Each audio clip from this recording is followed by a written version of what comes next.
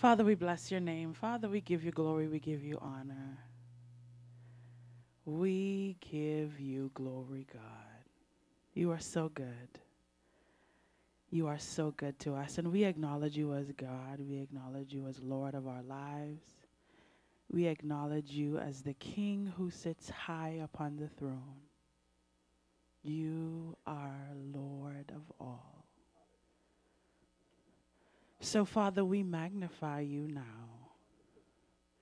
We magnify you above everything in our lives, God, above everyone, above every circumstance and situation. You be magnified, God.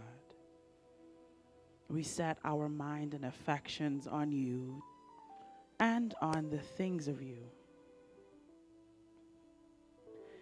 And we just take this moment, God, to come as a collective body, God, just to bless your name. We give you glory. Hallelujah.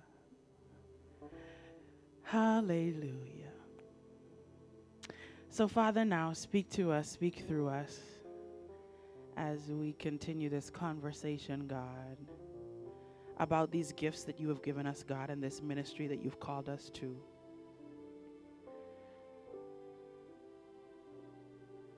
Give us understanding, God. Give us hearts that receive. Give us open minds, God, we ask of you.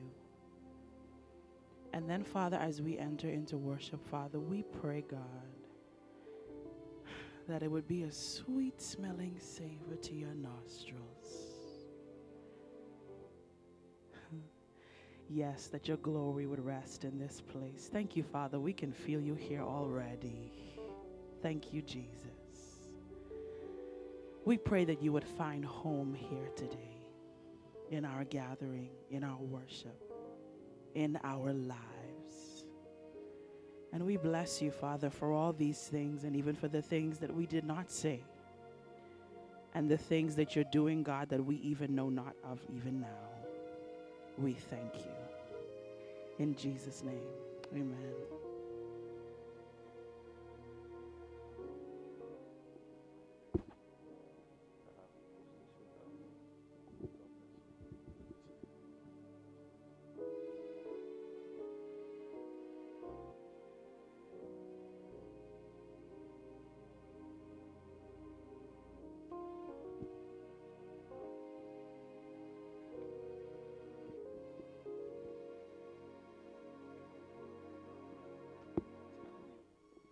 Amen. Glory to God. We had a moment. He's a wonderful God. He's a wonderful God. Let me say this. Let me say this. As we continue the discussion, we're going to go in our time of worship in a little bit. Give me the clock there if you can, Delton, so we can keep an eye on that. You know, Saturday nights is the only nights I'm concerned about time. That's literally the only night. Any other night, might I be out till nothing o'clock in the morning. Saturday night, show me the clock. Show me the clock. So glad that you came out. You came out. Those of you that came out early, I know there are some others that are going to join us as the night progresses. But for us to continue this conversation, it's amazing when you look at the Garden of Eden, the Garden of Delight, the Garden of His presence. In the garden is the only place that we see presence all through Scripture, and there is no act of worship. Isn't that amazing? The place of ultimate presence. The only higher you get to presence than the Garden of Eden is heaven itself. And in this place where there's this perpetual presence, there is no shouting, no God I bless you, no God I honor you, no God I lift you up.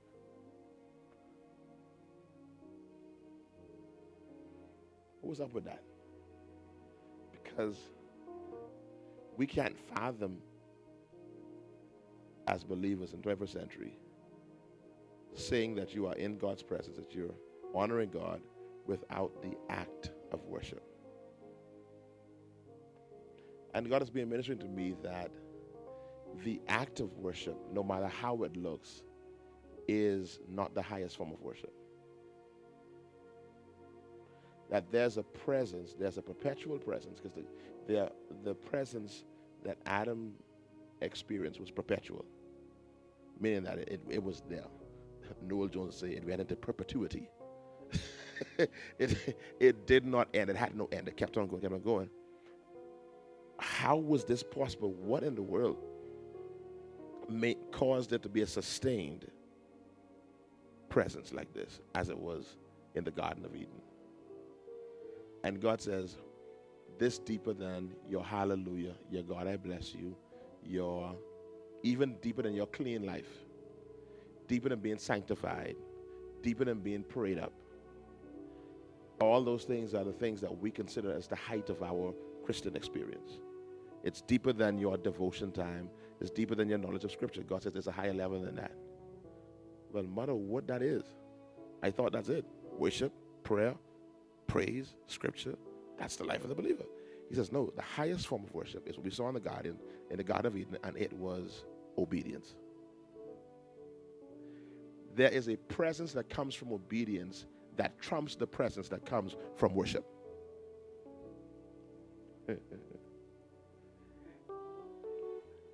The presence that we experience from our times of worship ends. The presence that you experience from walking in obedience goes with you wherever you go. It's a perpetual presence. What Adam and Eve had was the fact that they were walking in obedience to God, and that was broken when they disobeyed. And as long as they stayed in obedience, there was perpetual presence. And so I say to every worshiper, every worship leader, if you are not living in obedience to the will of God, your experience in worship is limited. You can flow in perpetual presence when you know you're walking in the purpose that God has for your life, in the will that God has for you. And it is from that place that you can be on the line, in the bank, and right there, the presence of God will sit right there. You drive it in because you're walking in this place of obedience. You're not trying to conjure up a presence, but the presence is actually walking with you. That you see Luke 18 manifest, where he says that we ought to pray without ceasing. You can actually live in that place where you pray without ceasing because you're such obedience with God, and there's such a synergy between you and God. Watch this. When you get to this place of presence, this is sick right here.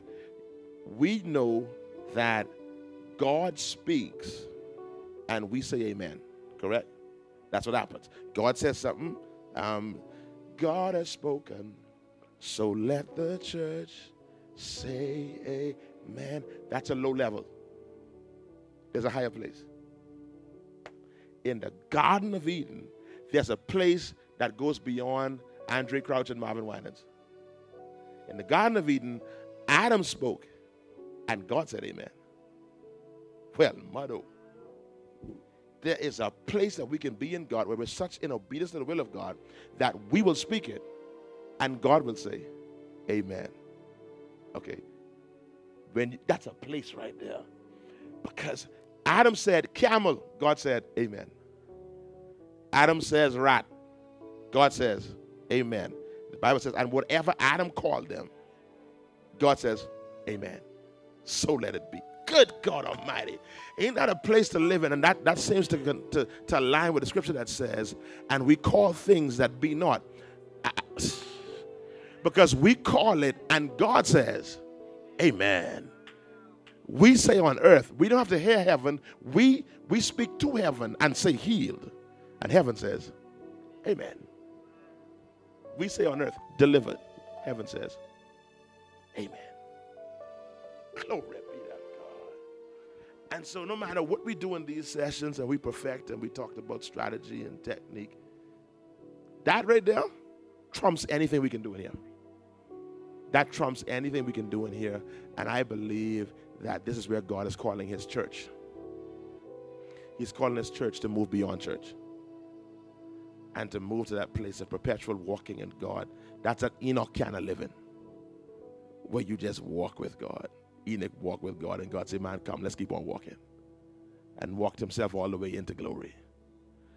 And I believe that if we, this is, I'm gonna stop talking now. You only aspire to what you are exposed to. Your aspiration is limited by your exposure. And this level of thinking will never be the aspiration of the church if we are not exposed to this level of thinking. Most of us, our Christian experience is limited to what we've been exposed to, and we have been exposed to a level of living that is so far beneath what God has called his people to live in. And when you talk like this, people also assume you're talking money. We're talking presence, man. We're talking authority. The ability to say that is bound and it becomes bound. To say that is loose and it becomes loose. The keys that I've given you, says God. That is the place that God, and we need to start hearing it more and more and talk this language more and more. We cannot allow this to seem foreign. This must become standard. There was a time if you said to somebody 400 years ago that you could confess the Lord as your Savior and be saved that very moment, they would say you lie. 400 years ago, no sir, no way. Salvation had to come through a process of giving obeisance to the priest and all kinds of stuff like that, and after a while you get saved. But they kept on hearing it, and now 400 years later, we can tell someone, if you confess with your mouth the Lord Jesus, believe in your heart that God is raised from the dead, thou shalt be saved. And we know immediately salvation takes place. Why? Because that's what we've been exposed to. We kept on hearing it. Imagine what would happen if we start hearing that the believer can command someone to be healed, and the moment he commands it, the person will be healed. If we keep on hearing it, then our children, probably even us, if we keep on hearing it enough, that we will get to a level of faith that we know the authority that we have, that we can speak it, and it manifests just like that. Glory to God. Okay, let me leave it right there. That ends our devotion. That was that's a little short talking devotion. You know, devotion have a little short talk. Let's give God praise if you receive anything from that just now. Hallelujah. Amen. All right. Last night, I think one of the highest things that we said last night that I think needs, and I got bombarded with this after the session, was that whole talk on dishonor and honor. That seemed to strike a chord. And I believe some people even left dissatisfied last night because they wanted to hear from us when your church ain't getting with you and when your pastor ain't getting with you, they ain't in flow and they ain't in sync and you better this and that. No. That's not what we're going to say. We ain't going to tell you that because all of us have been in that environment.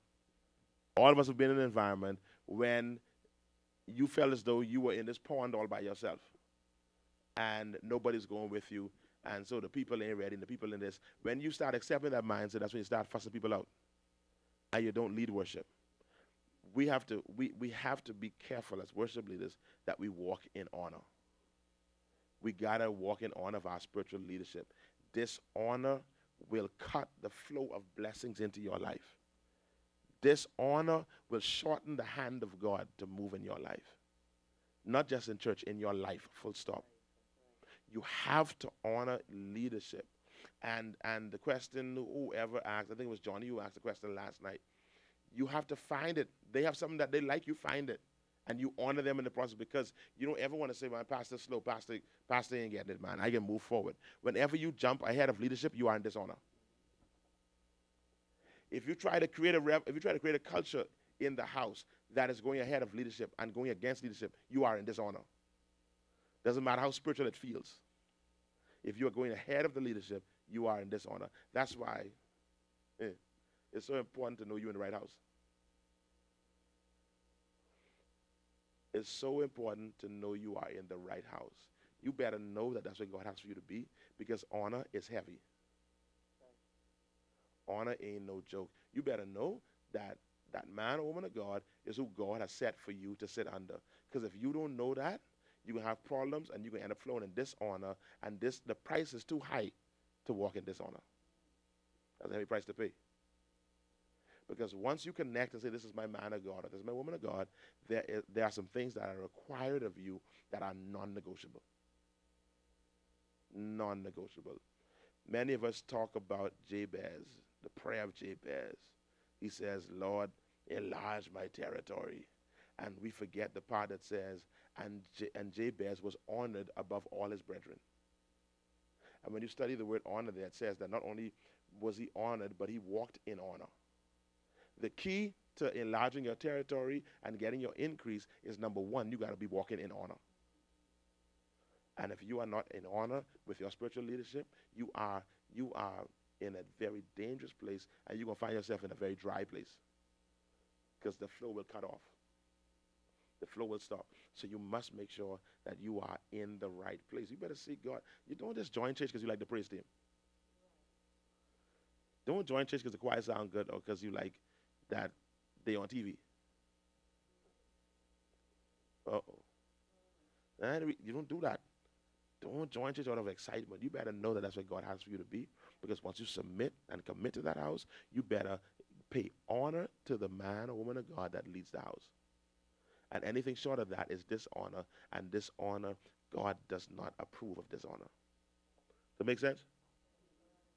All right? So know the house that God has called you to. Choosing the church is as close to being as important as choosing a spouse. Real talk. Real talk. Because when you get into the church, there's a lot of responsibility being into the church, you know. Being into a spiritual leader, there's a lot of responsibility. The churches get all up in your life, you know. Church get all up in your business. All up in everything. Church, when you consider them before you do anything.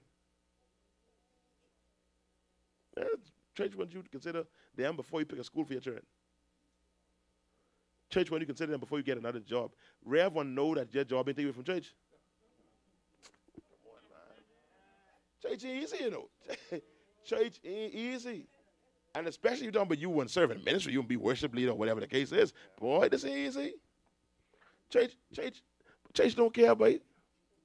Church is kind of like a frequent. Church, get ready. You tell church you tired because you get up from work 6:30. After being out of your house from 6 o'clock in the morning, 6:30, and church don't care because church have church tonight at 7. And then church don't want you just there. Church want you to smile. What? What happened? Come on, wake it up. I was in Montego one morning for the 7 o'clock service, and the team, must be the second team, but I don't know which team it was. It was about 2 years ago, and they were singing, and Pastor Delta came out, and they were singing, man, 7 o'clock in the morning. So y'all dead this morning, man. Y'all need to wake up. And I was saying, like, come here, Pastor Delta. It's 7 o'clock in the morning, man. Come on, man. He said, y'all need to wake up. Yes, we do. It's early. But that church demands that. And church don't care that Keith was here until 3 o'clock this morning. When Keith show up tomorrow morning, you better have a big smile on your face. You better be happy to see us, and you better excite us. Bring the noise, baby. This ain't no joke, baby. This ain't no joke. And I was pastor saying this. This ain't no joke. And I think a lot of us leaders need to be reminded of how demanding we are. And we need to be careful that we are balancing what we are demanding with what we are giving.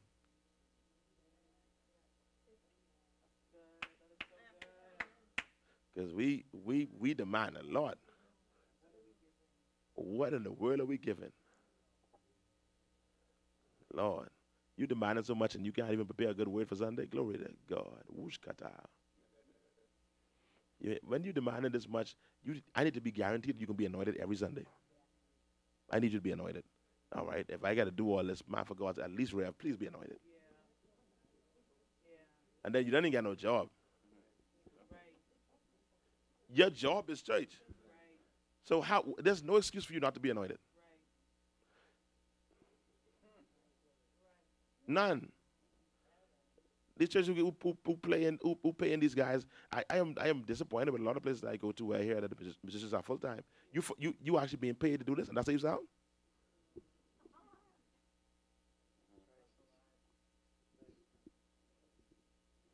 Even some of these guys who getting stipend. I don't care. You getting a stipend, you should be better than that. No, your run should be faster than that. No, I mean, what? You get paid for this. You know, you demand so much and giving so little. That has caused revolt, rebellion. That's why so much is the way they are. Anyway, glory to God. What we talking about? What we on? Huh? As good as now? Okay. All right. We're at 10?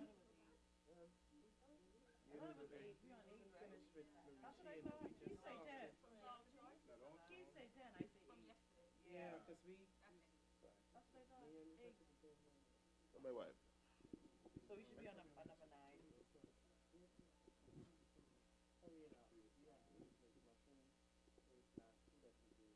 Actually, you rushed that when you did it last night. You didn't expect it. You had a spirit of rushing on you.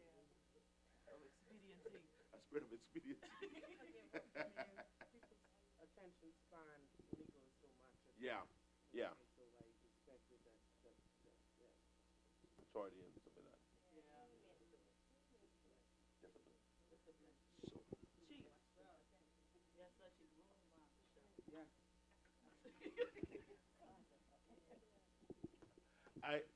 I really wanted you, Eunice, if you wouldn't mind to actually to just drive the point home that you were making yesterday. And there's some things that I want us to kind of drive home, make sure it is really locked down in our minds. Number one was the point on honor that I just made just now, because honor is very important.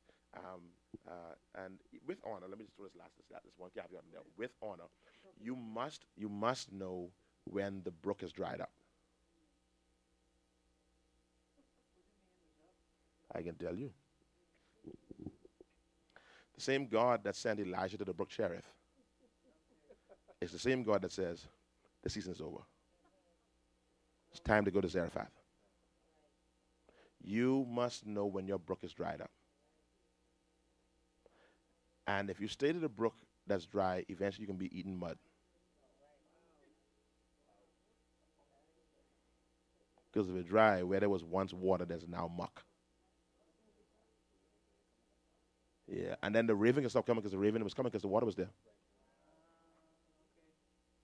And so you can actually stay there and die because you have sworn loyalty to the brook rather than loyalty to the voice of God. I'm going to say something now, because if I stand up, I can be alone. We are not supposed to be living on God's instruction. We're not to live on God's instruction. It is very dangerous to live on God's instruction. Now, throw your Bible at me now. I know. Keep on listening. It's very dangerous to live on God's instruction because that's how we have all these denominations now, because people are living on God's instruction. We're supposed to live on God's voice. God's instruction is, I heard God say, and I locked into what I heard God say. Not realizing that faith comes by hearing, not having heard. God is constantly speaking. And so you cannot get locked into what he has said. You must be locked into what he is saying. And so you must stay postured at the lips of God to hear exactly what he is saying. And what he is saying. The same God, even if you go through the whole process of time, when in the Garden of Eden, they were eating only vegetables. And then God spoke again. And now they start eating a little meat and wipe. And then God spoke again. And then he put some controls to the meat that they're supposed to eat. And then he spoke again. And said, how consider you anything unclean that I say is clean? Kill and eat. Some of us have gotten locked into what he has said. And are not in a place to hear what he is saying. And so people of God, the same God, like this can be expanded in so many different areas. The same God that told you connect with that person is the same God that says that season's over now, disconnect.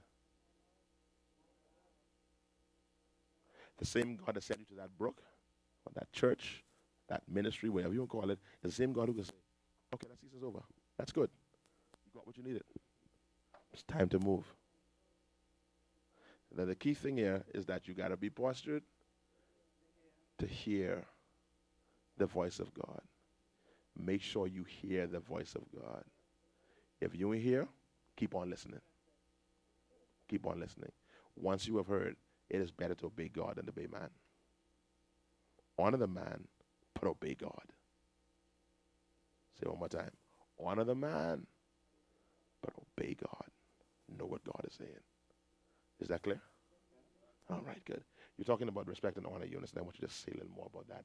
The respect's part of it. You talked about with, there's so many things you said that are so profound about there's no option when it comes to your assignment as a worship leader. If pastor has to go somewhere or this and that and the other, and walking with your man of God and connection with your man of God.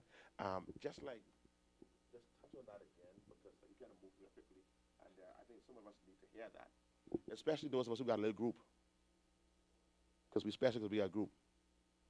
I don't care who you are. I don't care how anointed you are. You should be committed to a house. Committed to a house and submitted to a house. Yeah, especially with that, sir. A lot of people is whenever you ask them what church they go to, in groups or whatever, they like to say they in transition. I don't know what that means. Do you know what that means, sir?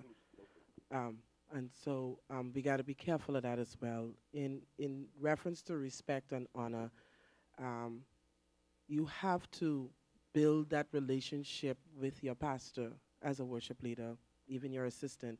A lot of times we don't want to meet with our pastor. I don't know why, but meet with him. Now, when I meet with my pastor, we don't meet in the office anymore, because it's at a point now, you know how we talk about ranking and all of that. It's at a point now where after church I can actually see him about something. Recently, I just saw him on Sunday. From this year started, we've been having classes with ordained ministers as it relates to instructions when given.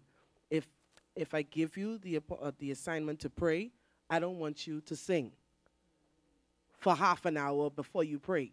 Your job is just to pray and get off the scene. And so instructions are now being given again to the body of Christ, right? So I said, sir, from this year started, I've not had a practice with the praise and worship team. We have an array of songs, even new original songs that we would like to do, but we can't get a day in. When we do have a day off, it's either him preaching or First Lady preaching somewhere. And so we're always on the go from this year's start. So he said, that's no problem. I'll give you Tuesday. Tuesday or Thursday is good for you. Much pastors, they'll just give you a day, but he gave me an option. Why? Because we have built that relationship. And, okay, you want to take Tuesday, I'll take Thursday for the classes. Straight.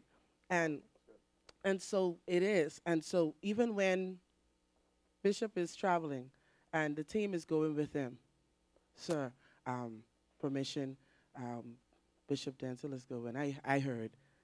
That's fine. Go. You know, and a lot of times when you think he doesn't know, he knows.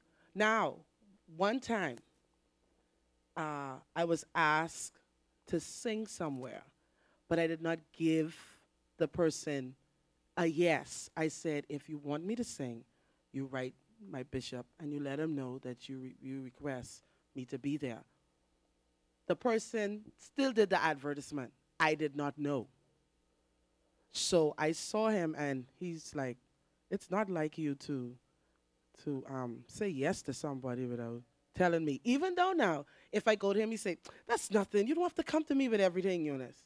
But this was kind of simple to me too. But he knew that this is not Eunice. Right. Now the flyer is out, but you didn't say anything to me. I said, sir, I did not tell them I would sing. I felt so bad, so I was upset.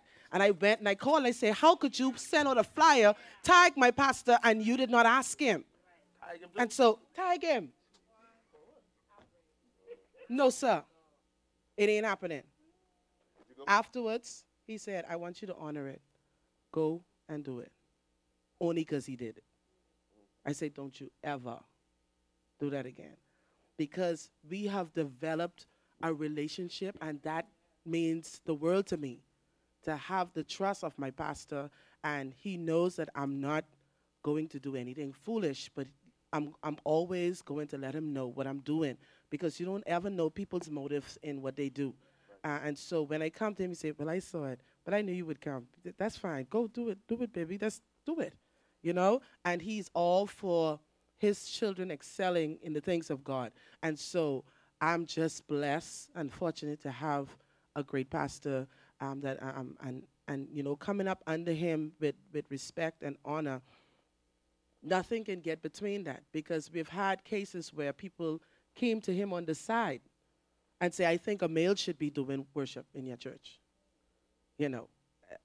Little things like that. Or we would have where people just come to bring discord and say, well, I don't think Eunice caused me to leave this church just for instructions, and so there are little things that can, but when you have developed a relationship with your pastor, any little thing is going to deter him when it comes to you. And so that's why it's important that you have that relationship with your pastor.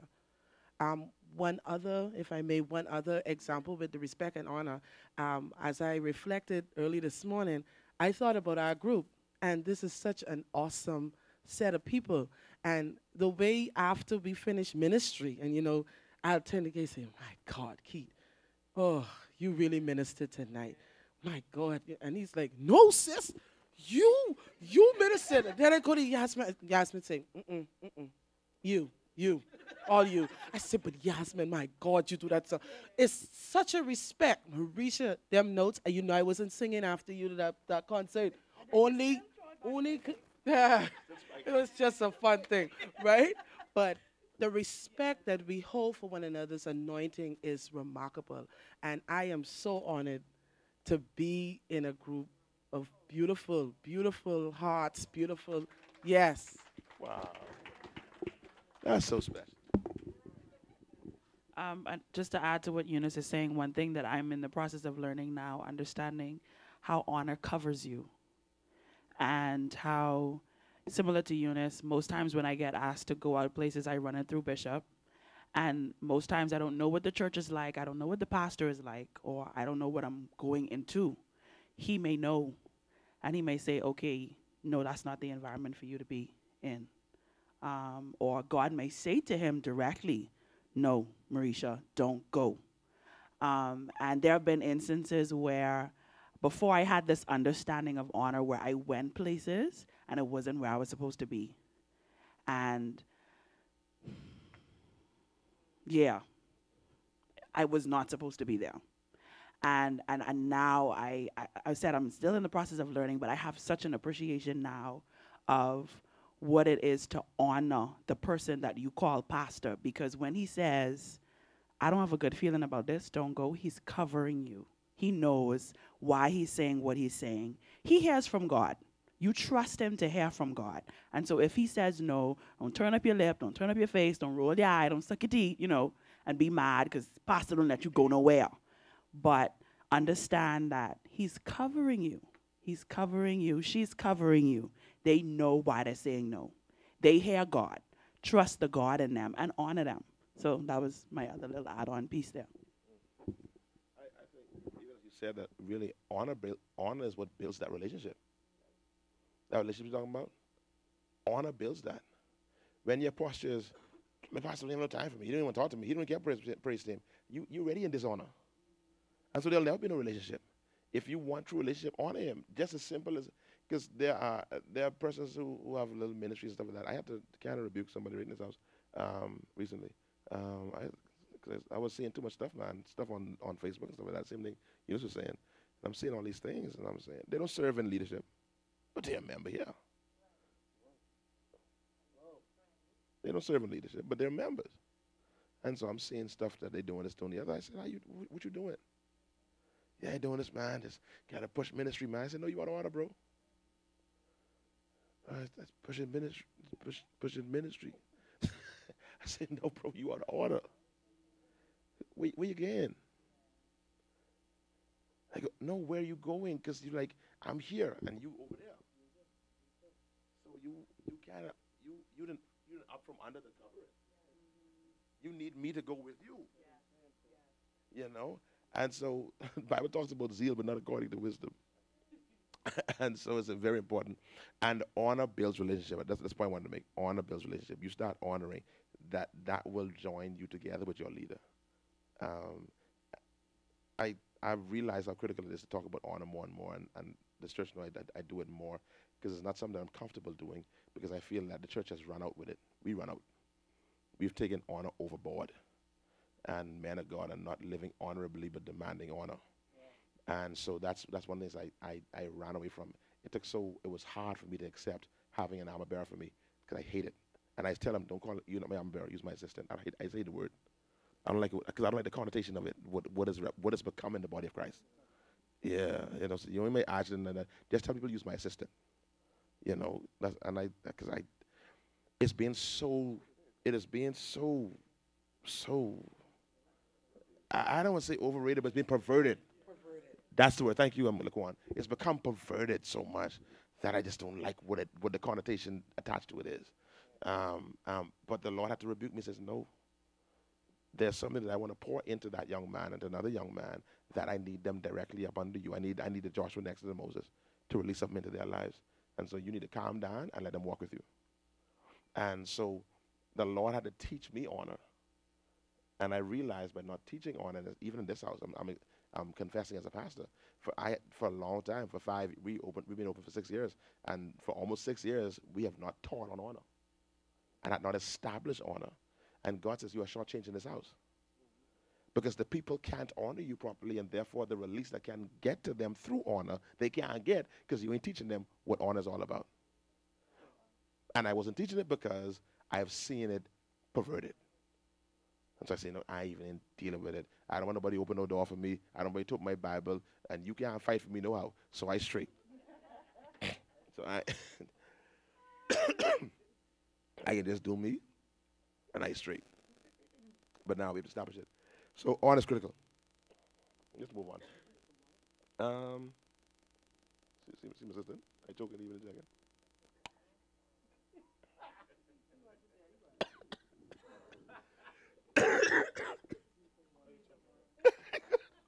That was funny though. See, this is my armor bearer right there. That's my armor bearer. Don't you go?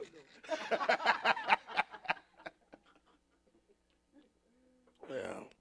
I'm a bearer with benefits. All right. Yasmin, there's a point that Yasmin didn't finish making. You mentioned it to me today. I thought it was really good. No? What was it anyway? Say what it was. You remember what it is? You don't remember it? Oh, that's why we don't need to go there because you remember it. All right. If it comes out, you can say it. So we did song choice. Keith was doing song choice. Keith, you finished that? Choosing songs. Keith, something you said, and I want to ask you this. You mentioned about, well, it's not challenging you, but I want to just to bring clarity for balance. You mentioned about in leading worship, it's an audience of one, right? Something I heard from Kirk Franklin, and I always loved it, back 15 so years ago. He said, I didn't write Stump to get nobody saved. I wrote Stump to get their attention. I wrote Stump to draw them in. While we worship to the audience of one, how critical is it for us to engage our audience of 80, 200, for you, 1,200, 1,500? How critical is it to win 2,000, sorry, Guff, 18,000, How, because I want to make sure we say it in balance because people would have left here and heard you say last night. You said last night that it's an audience of one. People leave here, forget them people. I have an audience of one. Balance that for me, because that needs to be said about, okay, what about them though? Well, certainly, and this was something that Lady Jackie alluded to when she made a question or made a comment last night, and I agree. Apart from your worship blessing God or ministering to God or for God, it should also edify your people. And one thing you want to know, like the culture and the temperature of your house as well. So the kind of music you're going to bring to, like Lady Jackie said yesterday, what we may do in Table and what may work for Table and like really bless our people may not work at her church or may not work here at Life. But of course, you have to use wisdom in all you're doing. And then again, it goes back to my number one point in song selection was pray. Pray. God will tell you, he'll direct you, he'll show you. And then Just you. It should always be your aim to be well-rounded, and then God will give you what's for your house, I believe. When is too much talking? How do you do your talking? I don't talk. At all. I don't talk. I'm not a preacher. I'm not a preacher. There will be a preacher. There are people that are given that assignment. That my assignment is to worship. The most I will do right at the beginning is, Everybody standing. yeah, come on, put your hands together, lift your hands or whatever, or like exhort with the scripture, and we going in. We going in. I'm not the preacher, so I'm not coming up here to talk to anybody. Well, that's just me. I went through the phase of planning script. Oh, I'll be honest. I went through that phase. I had that phase, especially when I was off to school, because I was like at this point in the Bahamas, he lead worship, and he off to 10. So wherever I did worship, I had me a script. I know what I would say. I had my song, my scripture to link this song to that song, and a prophetic word to go with it. I had a word to go in there, and then from this song I knew where I would go. I get my word plan. I never forget when, remember the Barack say when we did Holy. Holy. Man, before I was home and I was so ready, I read Isaiah 6. I couldn't wait, boy. We introduced that song now in the year that King Uzziah died. I saw the Lord high and lifted up. His train filled the temple. The Bible talks about the seraphims and the cherubims. And they looked at one another as they fly, and they cried, Holy, holy is the Lord. For the earth is full of his glory. Come, Vashta, holy.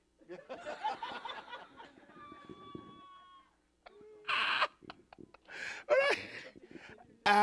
And I look at it, I look back and I say, boy, you was, Lord God, you were so sincere, but you was so slow.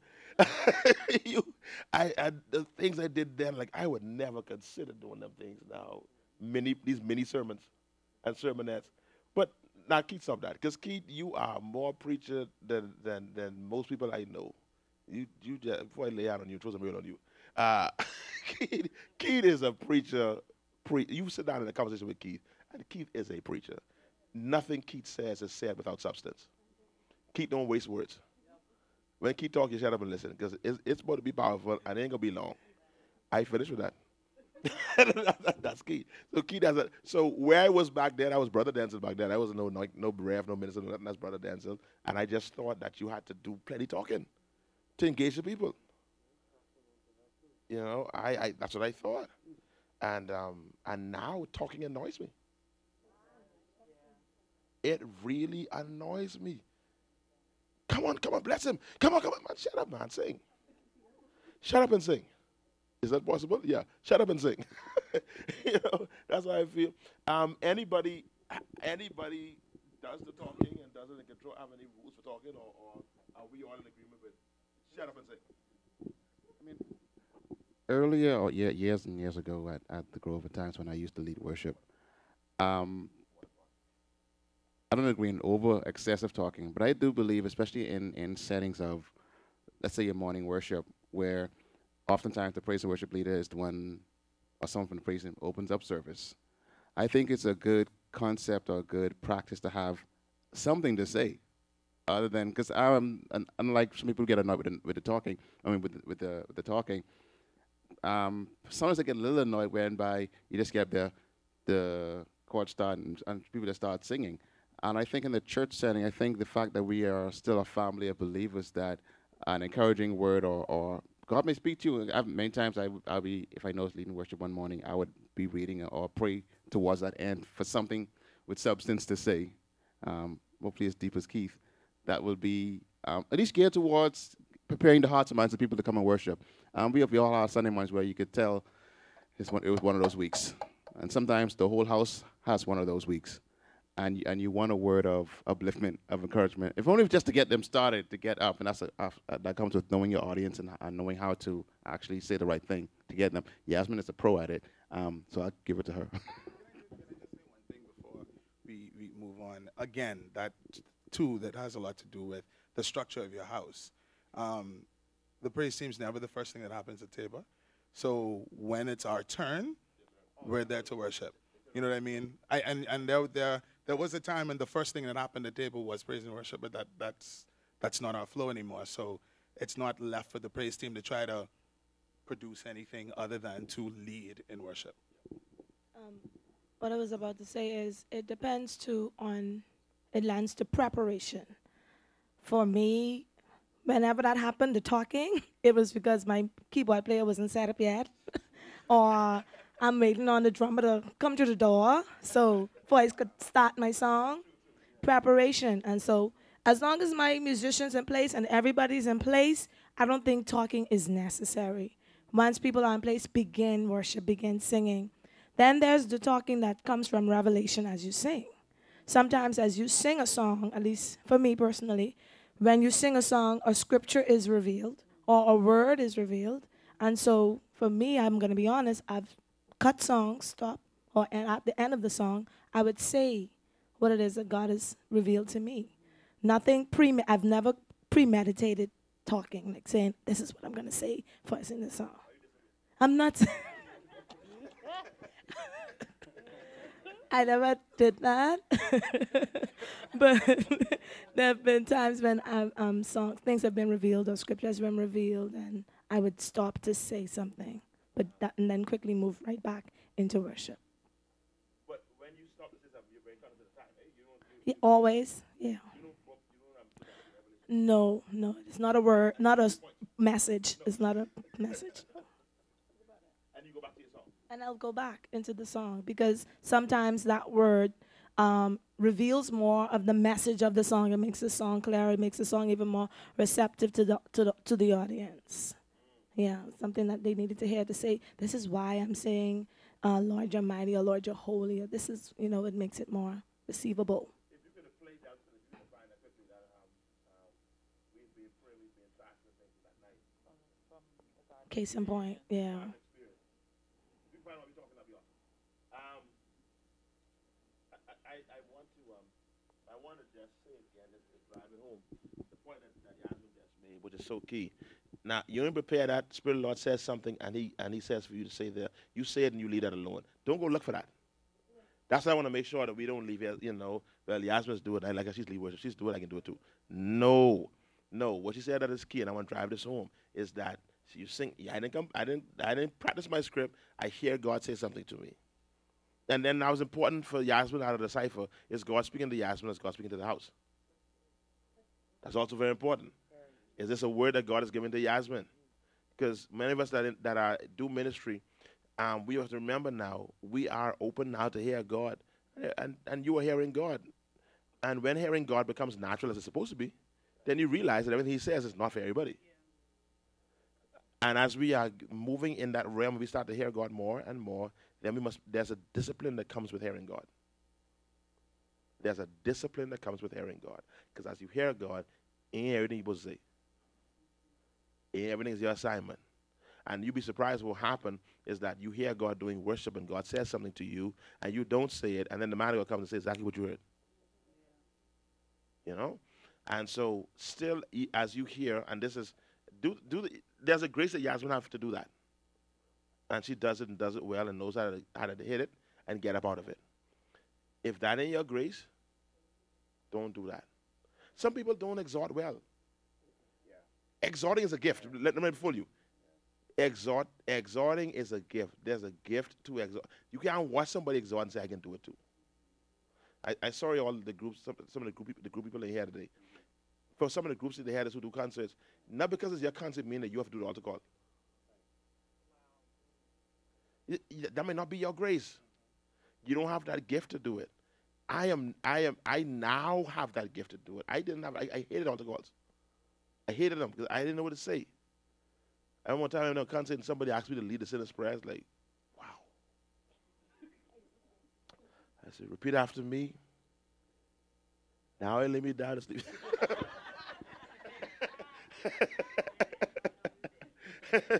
But you got to know what's your grace and what isn't your grace. Back to knowing you. All right, so I really want to be careful that we're becoming passionate now about talking and worship. Man, there's some people who still believe that talking and worship is the way to go. who still believe that. They still have not gotten that deliverance yet.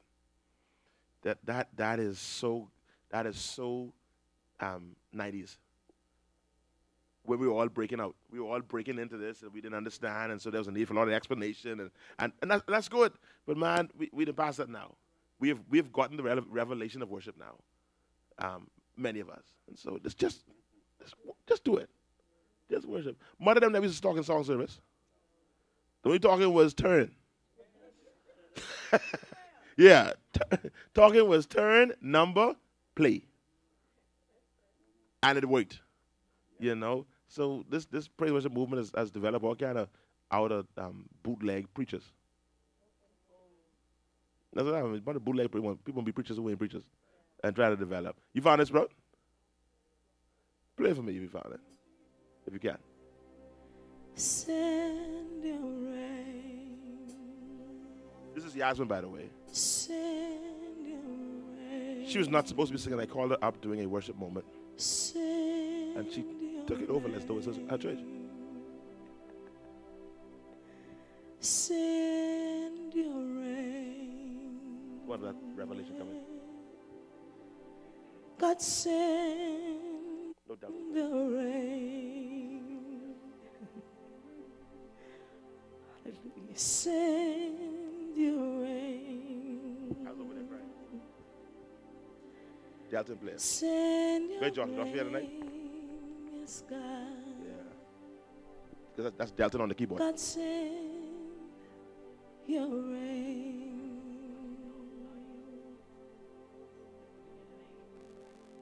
Thank you, God. We need the rain. Thank you, Jesus. Hallelujah. Thank you, God. Oh, God, send your rain. For whatever reason, we need the rain. Thank you, God. Hallelujah. Thank you, Jesus. Because this rain is so powerful. It not only germinates, but it refreshes. Thank you, Jesus. Thank you, God, for this rain. The rain also shifts things. Thank you, God. Hallelujah. The dry seasons have caused to settle on the ground. My God, I thank you, Jesus. So we thank you for this rain. Thank you, Jesus. Thank you, God, for the rain. So wash me over again. Wash me over again in your precious blood. God, wash me over again. All right, sorry before we end up going. The gang come out there. We but Romasha. Everybody's like, oh. That's Yasmin Grace. Everybody can't walk in that. Powerful revelation. Everybody can't walk in that. I said without stuttering, everybody cannot walk in that. And don't even aspire to walk in that. Aspire to walk in yours. Yeah, you try, you mess that up. You know. Now, point number one, the rain is germinate.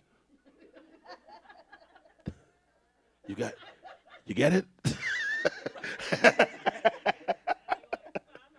Yeah, you can wait that.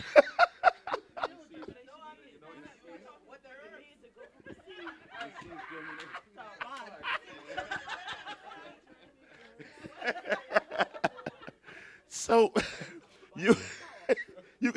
you gotta know where you is. Like everybody just can't do that. So you gotta know you. That was good. That was perfect. Thank you, Delton. That was good. All right. Excellent.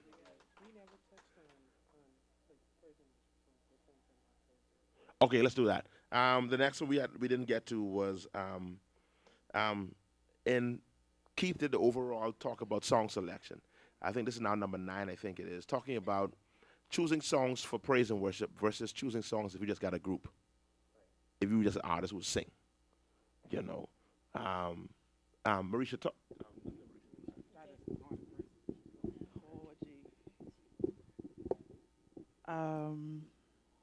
Okay.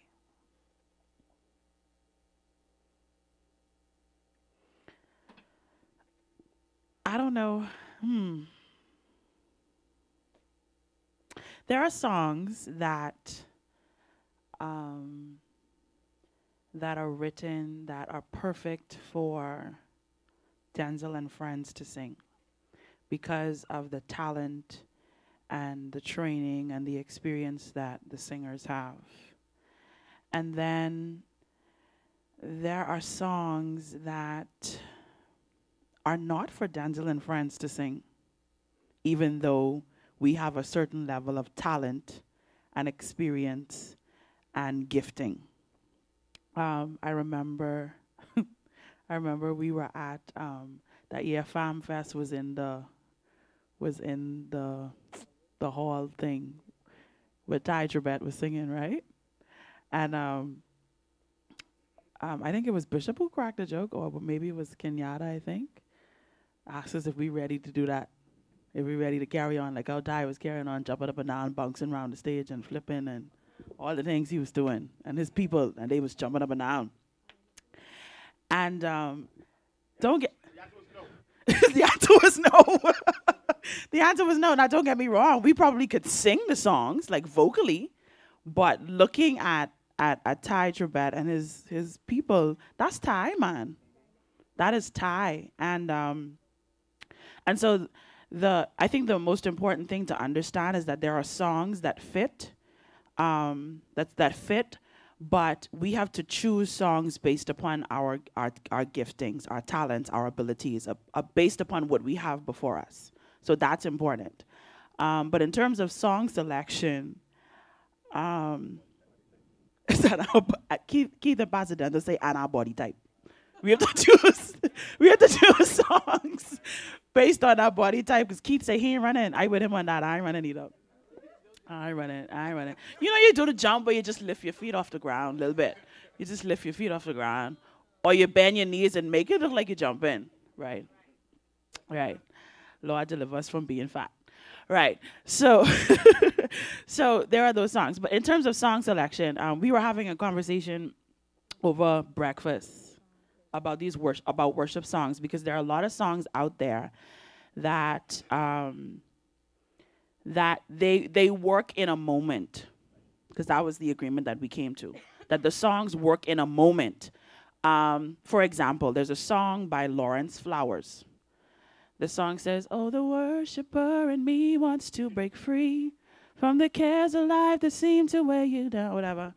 I give you more, I give you more, I give you more. The song is very I-focused. The song is talking about the worship experience. And in the right moment, that song can work. It can. However, it's difficult for you to say that after that song worked in that moment, after that song worked in that moment, that song was so good, y'all, we should sing that again next week Sunday. Why are you singing it? What's the purpose of the song? Because the song is not really saying, God, we bless you, God, we praise you. The song is talking about how the worshiper feels. In the right environment, that is appropriate. But that's not always what you should be saying. We shouldn't always be talking about how we feel, right? There's another song. Bishop and I agreed on this until one Sunday morning, he was sitting down to the keyboard playing it. There's a song, I think, is it Alvin Slaughter? Or, anyway, Dance With Me, O Love of My Soul. I do not care for the song. I really don't. Like, that's me. That's me. I really don't care for the song. Dance With Me, O Lover of My Soul, to the song of all songs. I ain't feeling it. I ain't feeling it. But I have to say this. That morning that Bishop played that song and the church sang it, in that moment, it was very appropriate. It was extremely appropriate. And I will admit, my pride got in the way for a little bit because I could not stand the song. But then I said, you know what? No, Marisha, fix this. Fix yourself. No, because in this moment, this song is necessary. And for the person whose heart has been broken, who has had a love that has been perverted and tainted, in that moment, that song was ministering to them. And so it's so important in our song selection. Also, too, it's important that we choose songs that has language to the best of our ability, that goes according to. There's a passage of scripture. Let me see if I still have it open here. Yes, in Colossians 3, verse 10, it says, "Let the word of Christ dwell in you richly, teaching and admonishing one another in all wisdom, singing psalms, hymns, and spiritual songs with thankfulness in your hearts to God." A lot of times as worship leaders, we don't think about the fact that the songs that we're singing teach people about our God. We expect only the pastor to do that. But the reality of the matter is, when you sing a song and you're talking about God in the song, especially to the new babes or even the unbelievers that come into our worship services, we're teaching them about our faith. We're teaching them about God in the songs that we sing. So if we sing, "My God is big, so strong, so mighty," to the person who has not ever encountered our God, or to the person who's in a situation where they need God to be big, strong, and mighty, we're telling them, we're speaking to that situation, but we're teaching them about some of the characteristics and attributes of our God. So we need to be careful in choosing songs to make sure that our songs, when they speak about God or when they speak about our interactions with God, that they are correct. We need to be careful with that. One of the songs that Bishop has pointed out, and I think Dr. Judy McAllister has pointed out, is that song where everybody is singing and listen to me. That's my jam. I kill it. Most of the times when I go out to sing a solo, I sing the song. "Fill me up." Whoa. You provide the fire. I provide the sacrifice. That ain't really right. You understand? It's not really right. It's not really the way that things are, I guess you could say, structured to be, because the truth of the matter is God reveals himself, and our worship is in response to who he has revealed himself to be. So we don't tell God, "You do this and then I do that." No, God says, "Here's who I am. Here's what I've done for you. This is what I've established in you. Now you are responding to who I am and to what I've done." You don't tell me what to do and then you do back. Right? And so we need to be careful with things like that, because if we're going to sing the song, we need to make sure that we place the right understanding in the minds of the people, because you could actually cause somebody to relate to God incorrectly by the song that you sing. And so we have to be careful with that. We have to be careful. I'm not saying throw the song out, because like I say, that's my jam.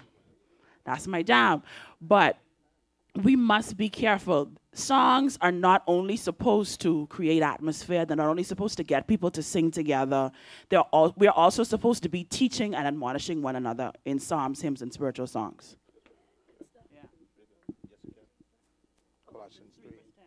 Let me just touch something on that as well. One of the things when we had met over breakfast that I said to them is that you have to respect the experience. As he said, certain songs, it just don't go. Sometimes I'd have a praise team member bring me a choir song. Like, this is not appropriate for praise and worship. You don't have praise and worship songs, but in my time of experience, there are songs that God will give you to encourage the body of Christ.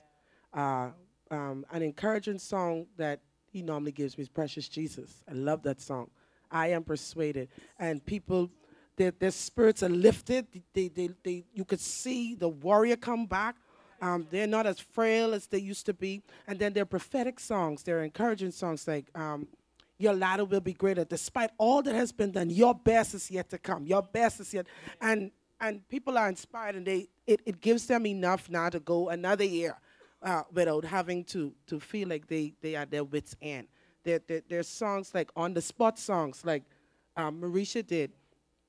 Alpha and Omega was not planned. that's an on-the-spot song. Like, there's something that happens, and that's where you put that song. That's like one of those songs that you put there. That isn't a song that you sing every worship time. Well, I wouldn't. Okay, teach his own. And then there's like these finale songs, like To Him Who Sits on the Throne.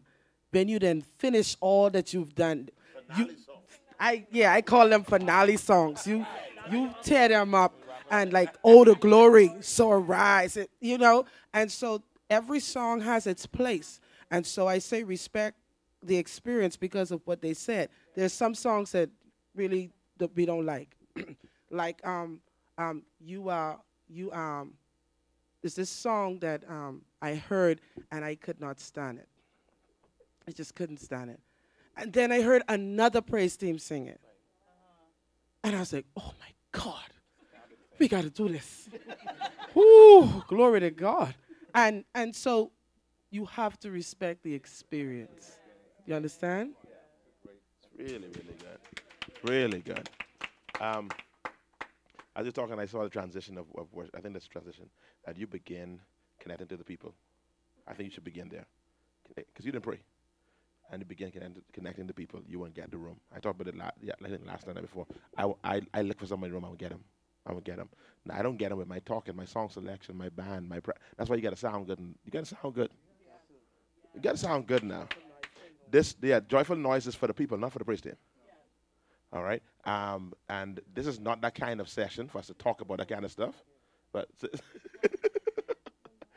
we didn't come to do the mechanics and the technical things like that. But we assume that y'all who had know that you suppose. Somebody texted me just last week and asked me. They said, Pastor, I don't know my ministry, and I woke up. I don't ever do this, but this morning I woke up and I was just singing and singing and singing. I sang as I was getting dressed and just sang all day. And I really believe, I believe it was the Lord who told me that I'm supposed to be on the praise team. And so they sent me a text. I have text my phone right now. And they said, Pastor, I'm not the best singer, but based on what I felt that morning, I really believe that God said I was being praised to Him. I said, baby, that ain't what God's saying. That is not what God is saying. I said, part of being on the praise team is the prerequisite that you have the ability to sing well. Not just to sing, because everybody can sing. Everybody can sing. But you must have the ability to sing well. And in our praise team, we will check you to see if you can sing well. And if you cannot sing well, then we will send you to another area of ministry that you can do well. Not just do, but do well. So you got to perfect the gift, and you got to be tight, because that's what wins the unbeliever. Unbelievers need the wow factor. Unbelievers need, the unchurched need the wow factor. Now, those of y'all who waiting, some of y'all do come in, y'all only come in for us to start worshiping, y'all wait for us to talking right now and start worshiping. Those people, it don't matter with them, because they come to go in, and they can go in no matter what. But there are people who come there who Sister McKinney invited to church because it's her birthday, and she invited her whole family there, and there's 25 of them, and 23 of them, the last time in church when they had a linen suit to the soldier funeral. So they don't do church. And so if you ain't tight, senior man ain't on your run. And you can miss them. And they ain't deep like that. So when Eunice and the husband and Bridget them start pouring out and pouring in, whatever it is we doing, they sit right there. So number one is, I think the transition, you begin with the house. You end with an audience of one. And then there's a transition that takes place. All right? That you transition as you get them and you move towards a place. And then there's an interface. There's an interface where the people and the God connect. Where you are actually honoring God. You're shifting now, but there's a slight moment of interface where the two is happening. And it's amazing that happens there, because right there is where you hand, glory to God, thank you, revelation, where you hand the people over to God. You're like, okay, God, I can't do nothing else with them. So now I turn them over to you. and now I get to you now. And so now he'll bring them the rest of the. Good God Almighty! I didn't even think about that just now. That's some good stuff right there. Press record. All right. So that was fresh just now. So that in Denczil. That's thank you, Holy Ghost. That's important. That you are to focus to them. To me, when you begin to worship, if you're in corporate worship, this is not personal worship. This is not private worship. Private worship, one audience, God. Corporate worship, there is the house. That's why we call it corporate. All right. Now, prayer meeting, audience of one. Because when people come to prayer meeting, don't need nobody to tell them, come on, praise him. I came to prayer meeting to do it. Everybody don't come to prayer meeting. I came because I know what I come here for. All right? But Sunday morning, your little Wednesday nights and those who, people come there and they ain't everybody there, so you need to focus on them. And you get them. And as you get them, you get them, you get them. Now you're done with them. You turn them over to God, and now you turn all towards God. Does that make sense?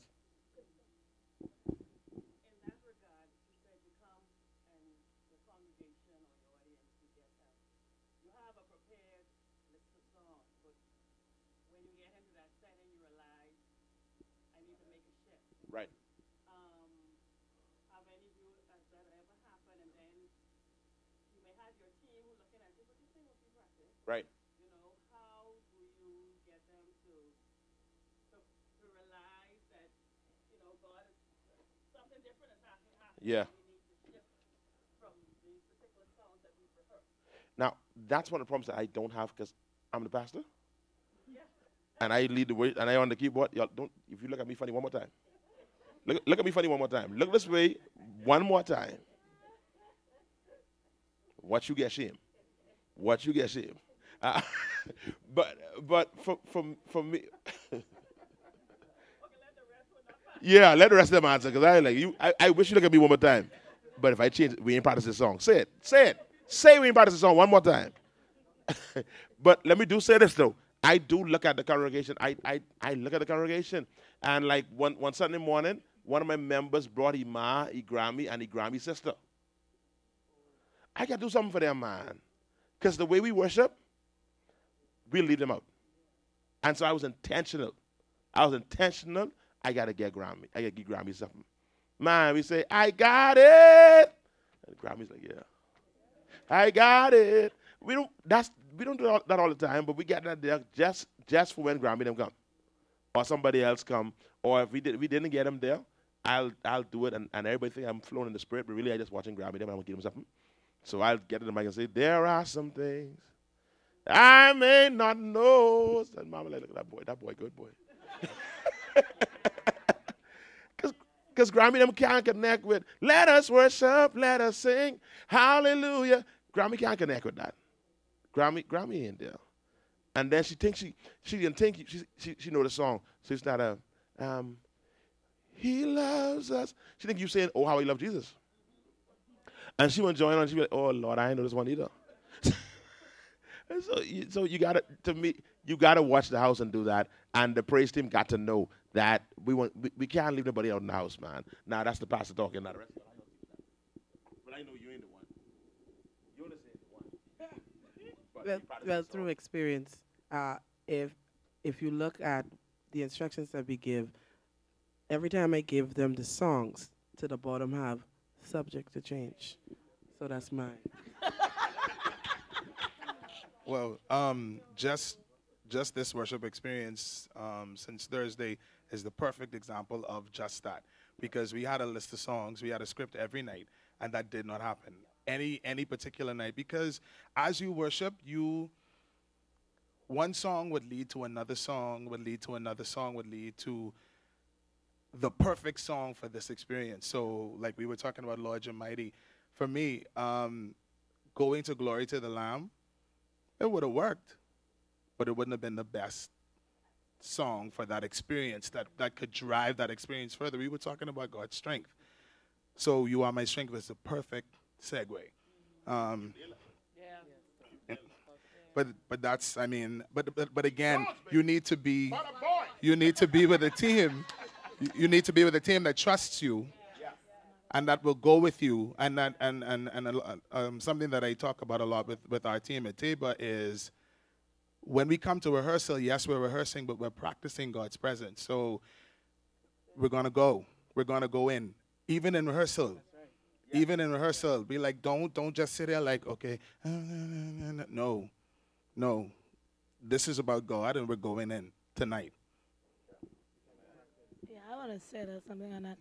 You said it when you said that it's a matter of trusting your team and trusting your leader.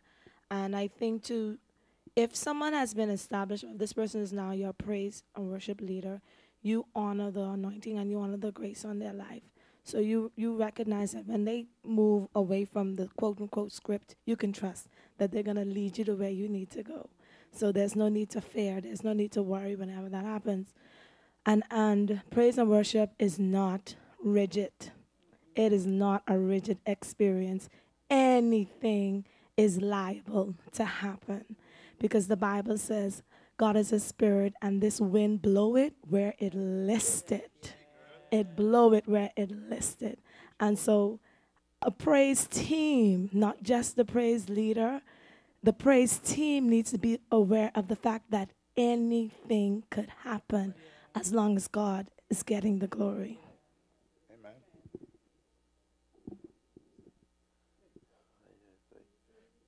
I know, right?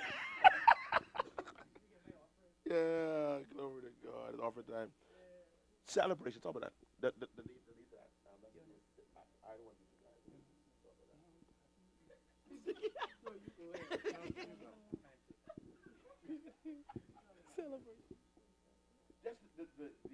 For those who we are, many of us are, we're becoming so in love with the worship, the still moments, the worship where you're crying out to God and you pour out to God, and we can forget. And actually, it's tied in. We just talked about this now. We can forget the need for songs of celebration, for songs of praise and celebration, the up tempo, the hype songs, some those deep ones. A lot of us here tonight, we like deep, and we could cry out for an hour.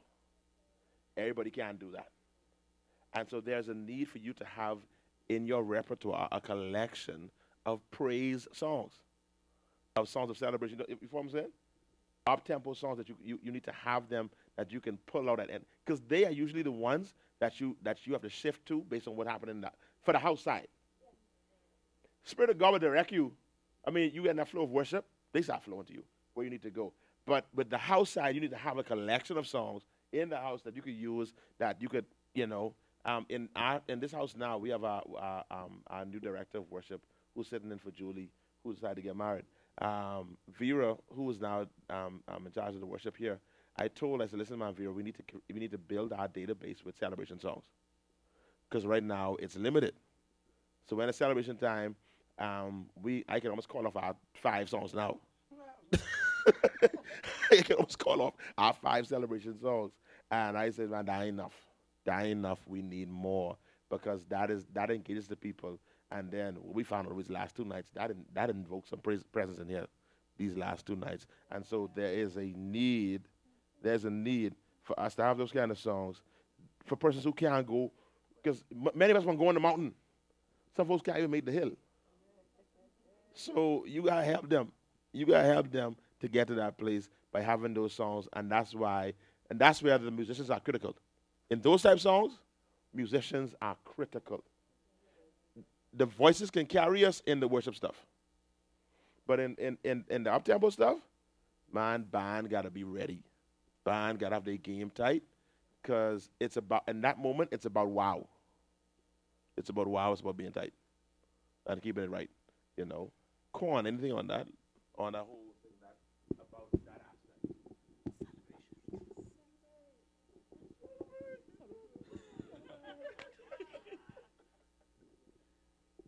Good evening, everyone. I can speak on this somewhat because I come from a church where this actually ties into knowing your house. Everything is coming back for full circle.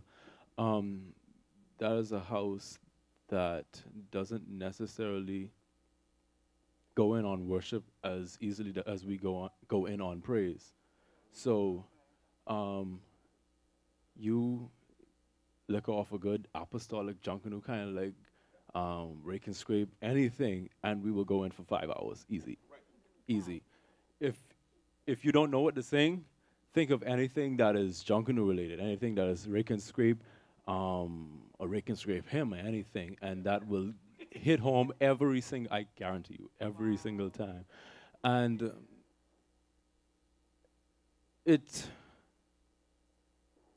it's kind of weird because I've been to different churches. I've sat under different houses, been in different experiences where they go in and worship and go in for 5 hours, but transitioning from them to back to my house, I need to know that what's for them isn't necessarily for us. The way we worship is unique, it's different, and God has it that way. He's given us each something that's unique, something that's distinctly different from somebody else. So the praise and the celebration and everything, like I think it was last Sunday or something like that. I can't remember what it was, but we had the full Junkanoo thing, the cowbells and Abby on guitar and everything. And it was such a liberty that came in the house because we are, I don't want to use this word familiar, but we are able to relate to that kind of expression of worship. And when we were able to relate, it's genuine, and God respects and honors our genuineness. Is that a word? Right. He honors our genuineness. So that's my input on that subject. That's good.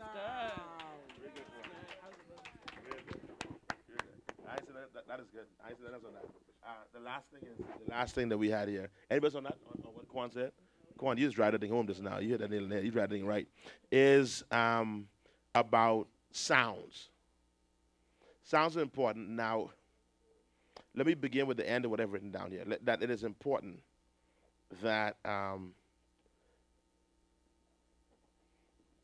if your house is not a house that does sounds, what do I mean by sounds? There are different times of worship where we're not singing a song. We're just releasing a sound. I remember I saw it the first time. I saw this the first time. This is something different. I saw it on one table one time. Y'all went through a season of this. I don't know if you're probably still doing it now, where y'all was just clapping. And I saw them on table. And I ain't lie. I said, this is a bunch of nonsense. What kind of nonsense this is? They just clapping. And I laugh at them. And then one Sunday, right here, Lord say, tell them clap. And he said, no, tell them clap in unison. Because they don't clap, they're just clapping. Church people just mean to be different. It's clapping all over the place. And I stopped and said, no, God says clap. We're clapping in unison. And everybody started clapping right there. Pow, pow. One piece of glory started to manifest in the house. I said, look at this Montego creation this work, because it's not Montego. It's a God thing. And the word declares, clap your hands. All ye people, And so sounds are critical. Now, if you are from a house or in a house that sounds are not the norm, you have to be careful how you introduce it. You have to be very, very careful. And you have to be strategic. Because you don't want to seem as though you're creating a doctrine in the house that doesn't go with the house. Like you're trying to create a new culture in the house. I remember when we did it, I didn't have the revelation yet. I just heard God one Sunday in the Grove. And I was still in my talking. I hadn't been delivered from talking yet. And so I gave my little Joshua spill. And I told the folks, shout. And man, they hollered, them old saints and all them, mother them in the grove, everybody, they hollered. I mean, the people screaming. And I was like, yeah, and it caught. And I was kind of scared because I was like, Bishop, my pastor, old school, my pastor, he'd stay on the line. And Bishop looked at me. He said, do that again, boy. Man, you all shouted. Man, listen to me. And it feels so good because Bishop validated me. And he validated and said, man, let him shout again. And listen, that thing tore the house up. So you got to be careful and you got to watch leadership. If you go for your shout and the shout don't catch, just let it drop. Kill that. Not dead. All right?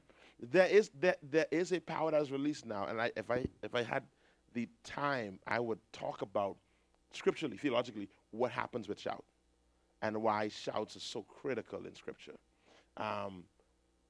But the one that I will talk about, there are about 5 or 6 that the Lord has spoken to me concerning shouting.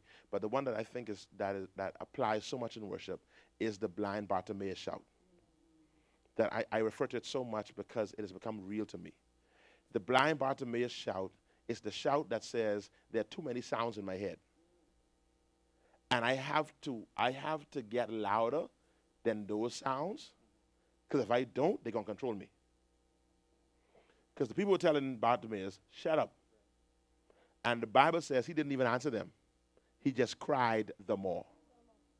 He cried out the more. In other words, he began to shout even louder. And I have found that to be so therapeutic for Denczil. When there are all kind of noises in the background. Because I don't know if you have your own house, you realize that mortgage is very loud. Rent is holler. Car payment, great Christ. Commonwealth. That's a loud shout. School fees, BC, listen to me. Them things is shout. Don't be married to somebody who ain't saved. That's a shout. Or you're married to somebody who's saved and still, and so that is very therapeutic. But however, you can't take the moment and try to break down the theological justification for why the shout is important. You don't have that liberty when you're leading worship. So what I would do is talk about it in our rehearsals. Get the praise team on one accord. And let the praise team show them about the shout. And make sure it's tight. Get the band together and make sure you go through it and make sure. Because if it don't hit, it miss. And when it miss, it's hard to recover. Just let it go. Now, the shout is not the only sound. There are times where there needs to be times of stillness. And those are powerful times as well. And why I told you the atmosphere is overrated in the church on Thursday night, now in a corporate setting now, you need times of atmosphere. And there are times when in this house where I just tell the percussion, no instruments playing, percussion just go over there and play the chimes. And just let the chimes begin to ring. Now I didn't plan that. The Holy Ghost ordered that. And those chimes begin to play. Just the chimes, nothing else. Some people don't know. Y'all know, everyone knows chimes is, right? They want the chimes so they can hear what it is. They know what they don't, but for those who know, damn right there. And so we was just in church, and they just started doing the little chime stuff. And eventually, one piece of glory sat in here. And so I'm saying, be open to times of sound. And that could even be sounds of silence. That silence has a sound. And if you can just allow the sound of silence to fill the room. Now, when you're on a time limit and you're in a church that only has 20 minutes, you can't do your silence at minute 19. Don't do that. So all these things we're telling you, you got to now make them fit in your house. All right? Life Worship Center is a strange, weird kind of house. Because number one, the middle of its name is worship. Number two, you got a pastor who's passionate about worship. Number three, you got a pastor who's lead worship. And so I caution folks who come here to visit and then say, boy, Candace back home. Don't do that. Because right here, we could worship in here for an hour and 20 minutes. Nobody get rebuked. Nobody get row. Because that's the culture of this house. In your house, that don't happen on table unless it is allowed to happen. You know, but that's a culture here. Hour and 20 minutes, hour and a half. And I, again, full circle, because I remember going to ASAP, and I thought Mark Belton them was crazy. Why in the world you're worshiping for over an hour? I was like, man, come on, man, Mark, man, that's enough. And then worse than that, when you go to, back in the day, you go to BFM, you don't know half the songs, no how. and so I used to get cross to ASAP. This is too much, man. Come on, man. Let Dominic look and preach, man. Let Rock and only preach. I come there and preach. Let them preach. And they would worship for an hour and a half. And we have come full circle here. And now we'll sit an hour and a half and worship. That may not be your house. And so whatever house you're in, you got to make it fit to that house. You know?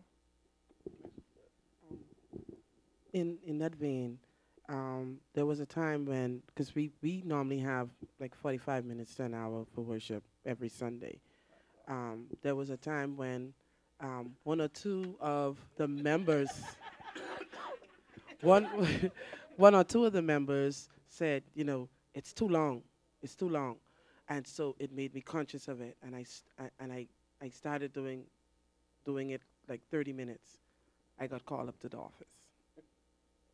And as soon as it was finished, Rev wants to see you. I said, oh, crap, what do I do? Right? So I went up. He said, don't you ever shorten worship again. If I tell you I want an hour, give me an hour. I don't care. I said, you know, people say, I don't care. I said, you give me an hour if that is what you give it to me. Yes, sir. So whenever someone else came to me, I said, go see Rev. Or you just have to deal with it. You understand? You have a question, yeah. A question?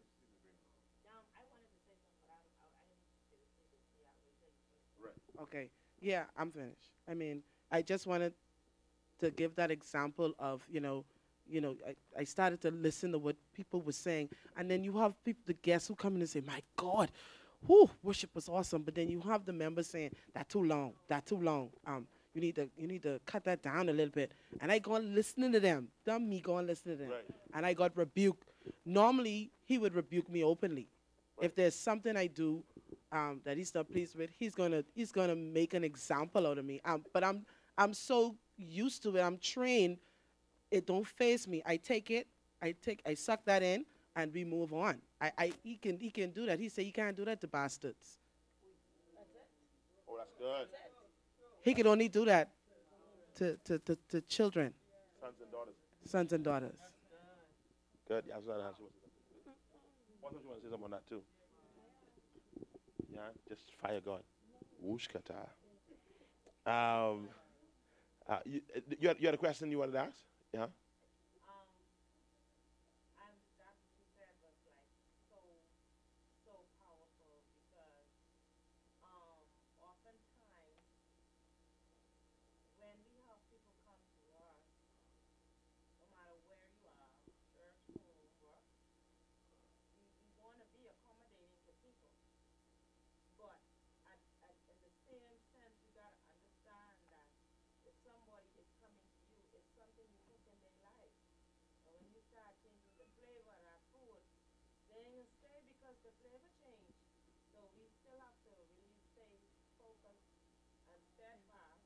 Yeah.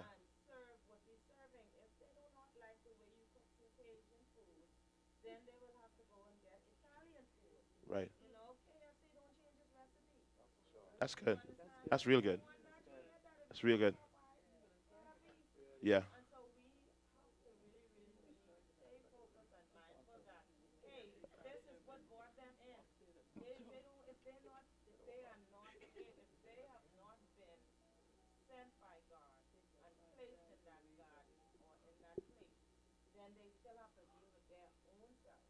That's good. I like it. I like it. I like it. I remember for me, just December just going last year, I started to question, man, because I ain't gonna lie, at Life we started at 9:30, and that's my ma. We started at 9:30. We don't ever start. We very seldom we start later than 9:35. We start on time, and we get out like around 1.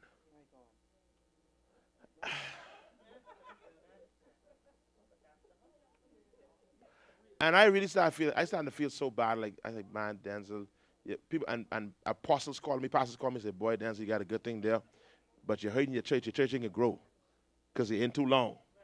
People calling me, say, "Man, you ain't gonna grow to that, Denczil. You got to cut it down. You got to try to cut down, at least get around. If you get down to an hour and a half, 2 hours, you can see more growth. I can hurt your growth of your church, you know." And like dumb me, because you keep on hearing it. They start like, you know what? I probably need to start cutting some things, adjusting some things. And then I go down to Freeport, December last year, and I go to a church called Agape House, and they are building the biggest church building in the Bahamas. There's no church building in the Bahamas as big as this church building. The building is huge. And I go there, and their congregation age is around like Sister Jackie's generation. You know, they're not our church is young. Our church is like a 25-year-old babe kind of thing. They're seasoned people. You know, so you would think that they can be there in and out. I got there. They started at 7, I think. I got there about 8. I was the preacher. I got there about 8:30. I got on the stand at 9:40. They worship and worship and worship and worship again. And then they call the children dance team, 5-year-old, 6-year-old. They come on, the little children speaking in tongues and dancing. When they finish, they go on it again. I say, "Lord, I can never preach tonight." And I get scared now, saying when I go to preach, they can leave. I preach for an hour and 20 minutes. Not a soul leave. When I done preaching, a little boy come to me afterwards and want a word and want to hear something from God. He put 9. Want to hear a word from God. This is like 12 o'clock. Ask Roberts right there. Like 12 o'clock at night.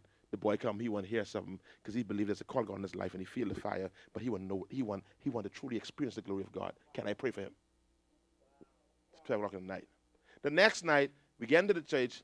Apostle Grant says to me, he says, "Now Bishop, there's nothing after you, so don't cut ministry tonight."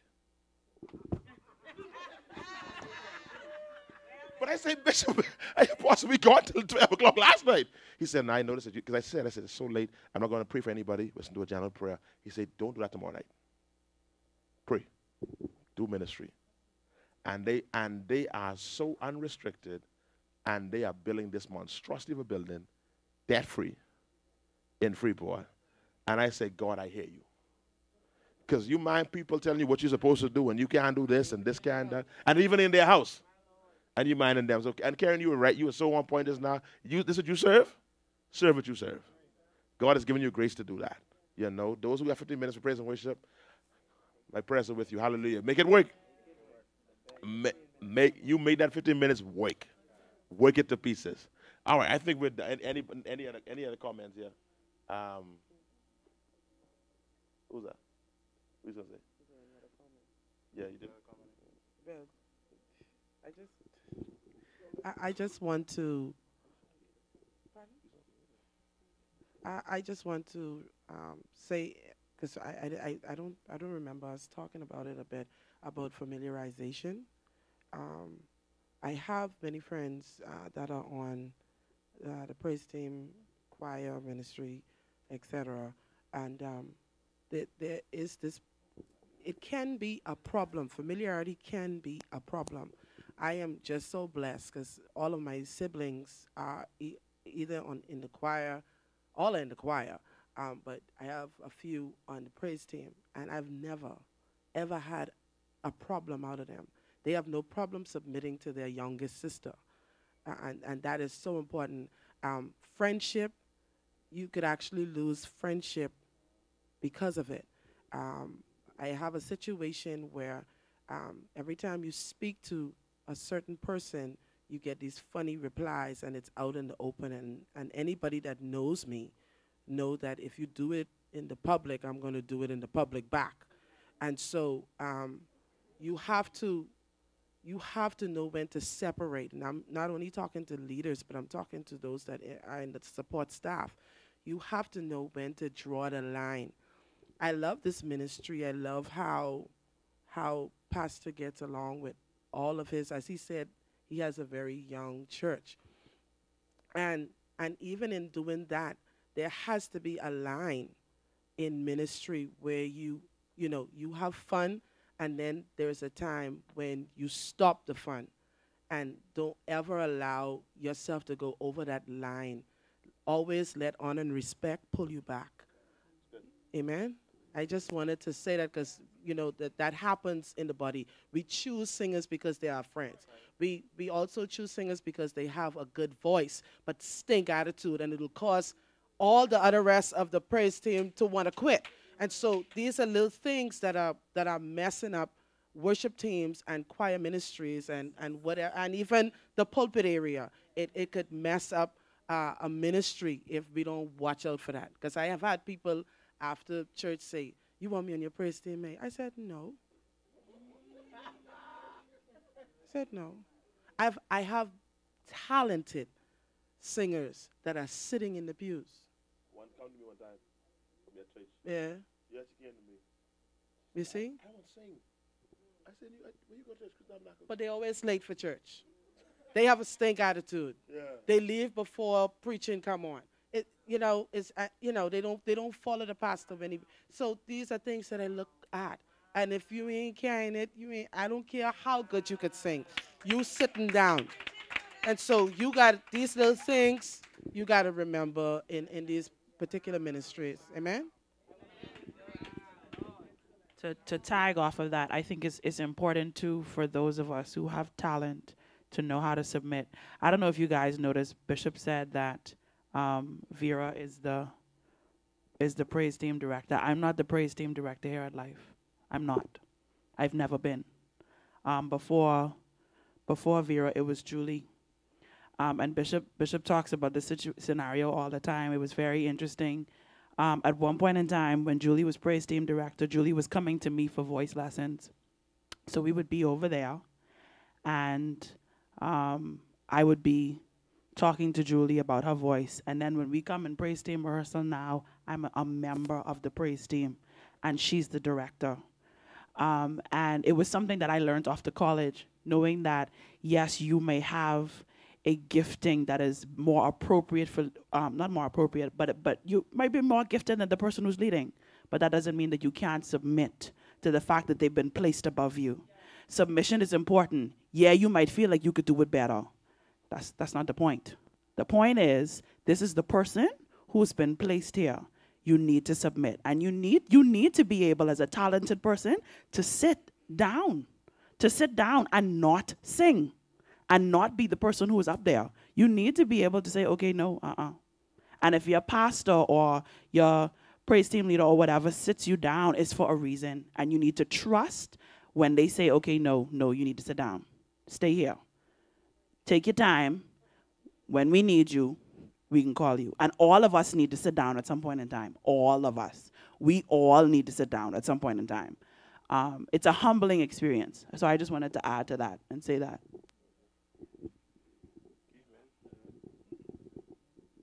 David was a mighty man of valor. And the men around David were mightier. You don't have to be the king to be great. Okay? Word, girl. Yes, sir. I think that's and amen. Yeah, love it. Any questions from the floor before we go cry out and holler? And I think we can join one of the churches with 15-minute praise worship. Right tonight. 15 minutes of worship and we out here. Ushkata. Any questions? Daniel, you have a question? I can't see because I can't see. That sounds like Gigi. Praise him. Any a question over here? Yes. No, I was asking if Risnell was there. Oh, okay, all right, good. All right, that's it then. Let's go. Huh? Final words, Robin. Do you have any words you want to share, Robin? You good?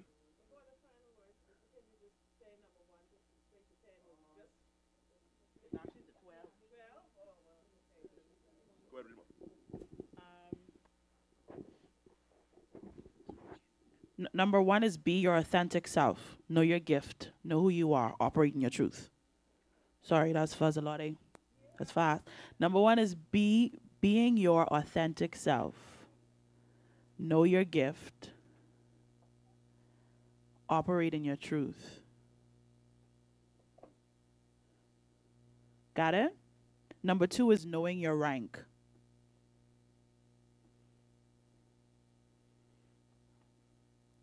Number three is being inclusive and not exclusive.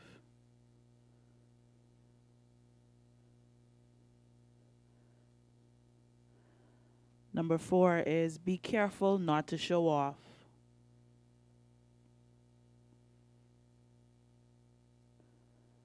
Number five is purpose versus performance.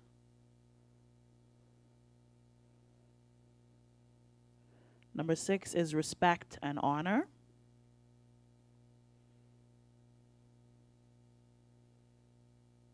Seven is creating an atmosphere. Thermometer versus the thermostat.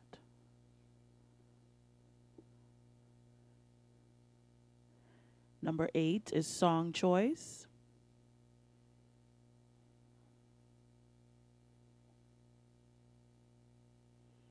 Number nine is group versus praise team in brackets song selection.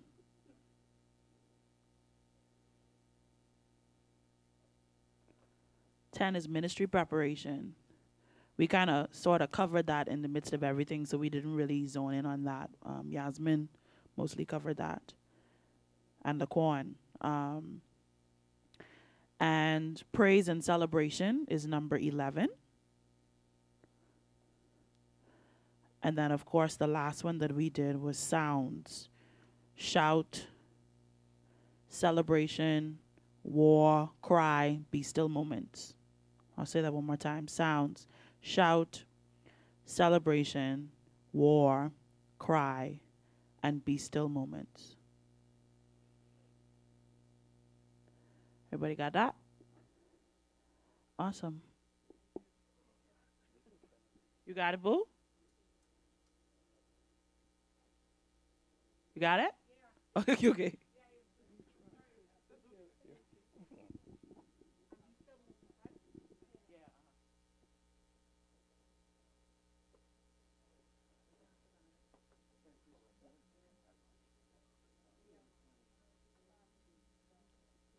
Transition time?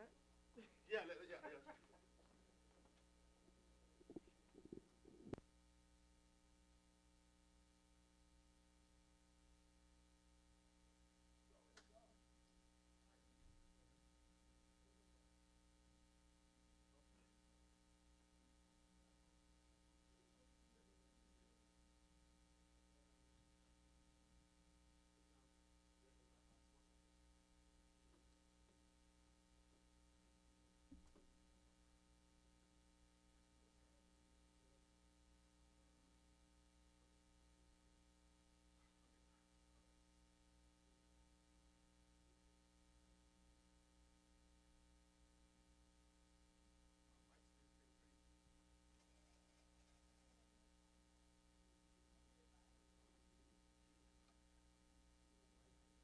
Old Mike Demon, man. Oh man, I don't know what's going on. But mind you, with us, our mics have really run their course. You know, you're trying to stretch it beyond. You know when that tire smooth, and you know you need a tire, and you working that until the wire showing. So we are the place now where we just install it. We probably can do that next week. Just go ahead and buy a new setup of mics. We can't even row. He's almost 6 years. 6 years is no, come on, man, that's enough. Yeah, we didn't get our money out 10 times over. So yeah, we just gotta shift it out. Hey man, you gonna be all right, sugar? I see you. See you. Come to concert, get your shade on. Back to him.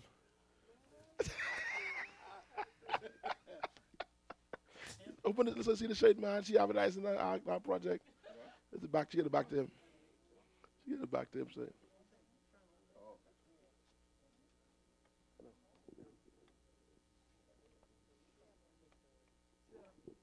Yeah, we won't hold you long tonight. We won't hold you long. You gonna make it, Julie? Or you wanna stay down? What you wanna do? You wanna sit? All right. Julie and Delton were in an accident this morning. I said that old demon, that old devil. You know, Delton was the one who laid on hands on that boy last night. You know, that old devil. A pretty serious accident, by the way. I mean, but God kept him. We honor God for that. We honor God for that. Satan is defeated. Hallelujah. How you looking? Good. All right. Good. All right. For this conference, I intentionally didn't lead worship no night because I don't need to.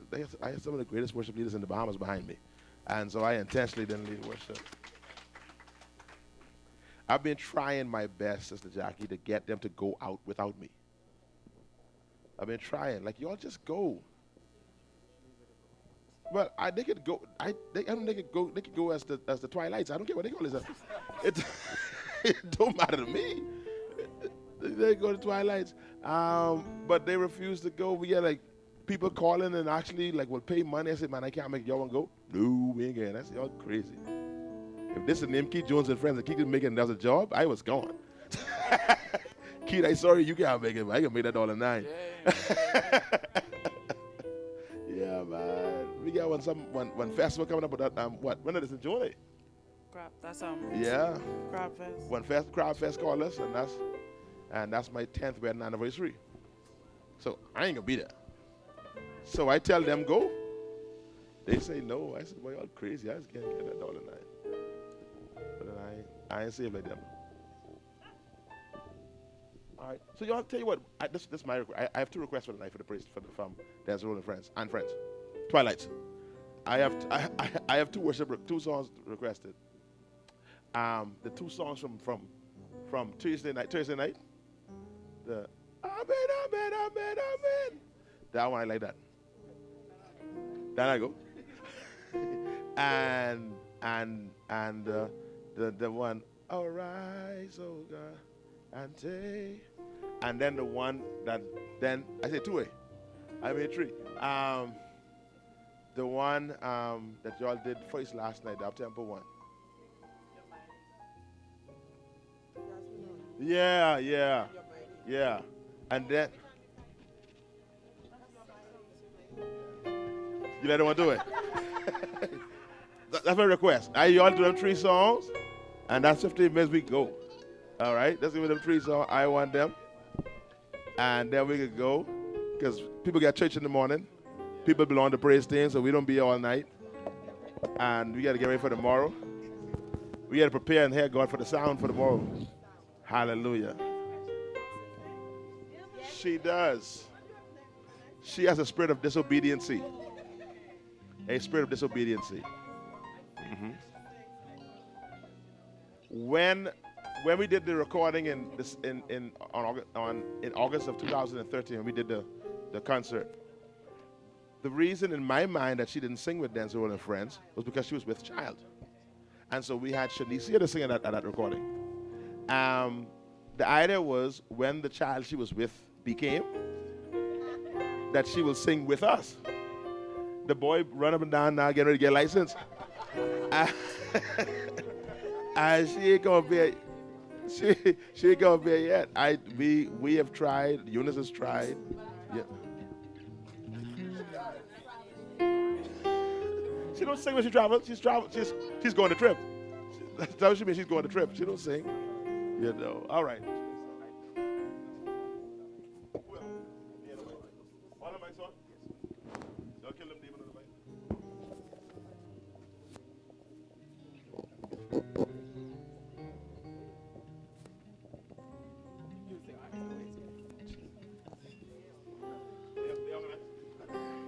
No, Yasmin forcing me not to flow in my truth. She asking me to lay the rise. She have somewhere to sing tomorrow? Yeah.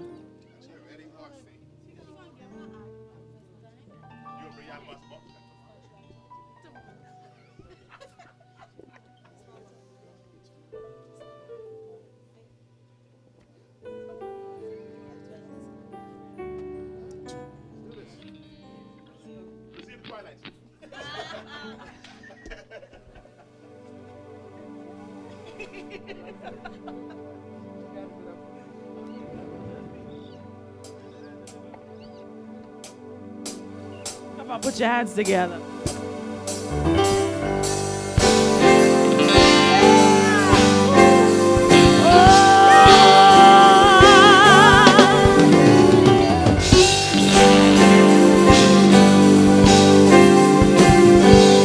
Come on, let's lift this song up. Say, arise, O God. Arise, O God. And take your place. Be established, O ancient of days. For you are good. You are good. And your mercies endure. And your mercy endure forever. Oh, arise, O God.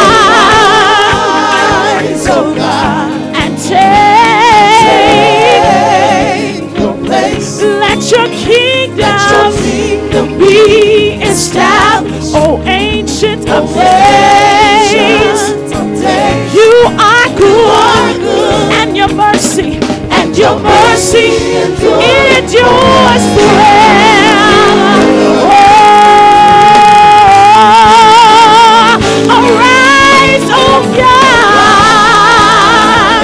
God, and take your place. We enthrone you with our worship. We glorify your name. For you are good, and your mercy, yes, it never ends.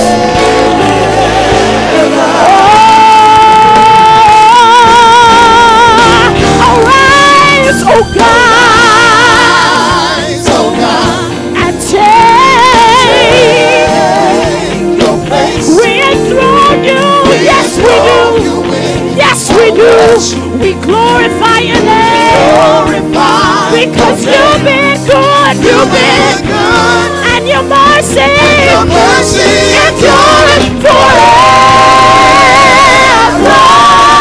Come on, put your hands.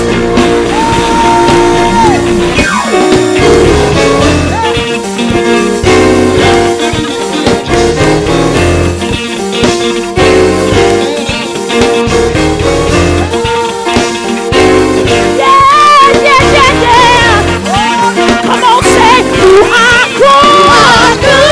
So good. Say, you are good. So good. Real good. Still good. You are good. So good. Say, you are good. So good.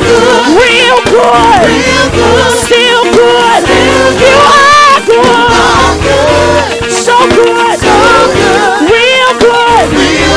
Still good. You are good. So good. Real good. Still good.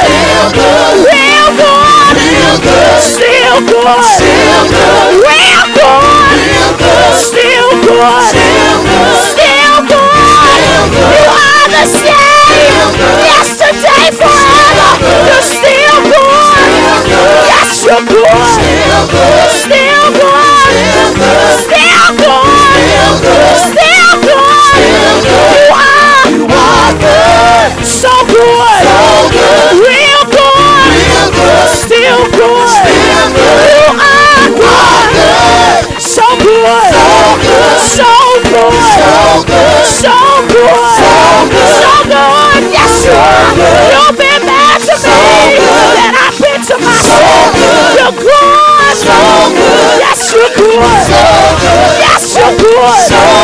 Yes, you're good. Come on, everybody, put your hands together all over the room. Yeah, yeah.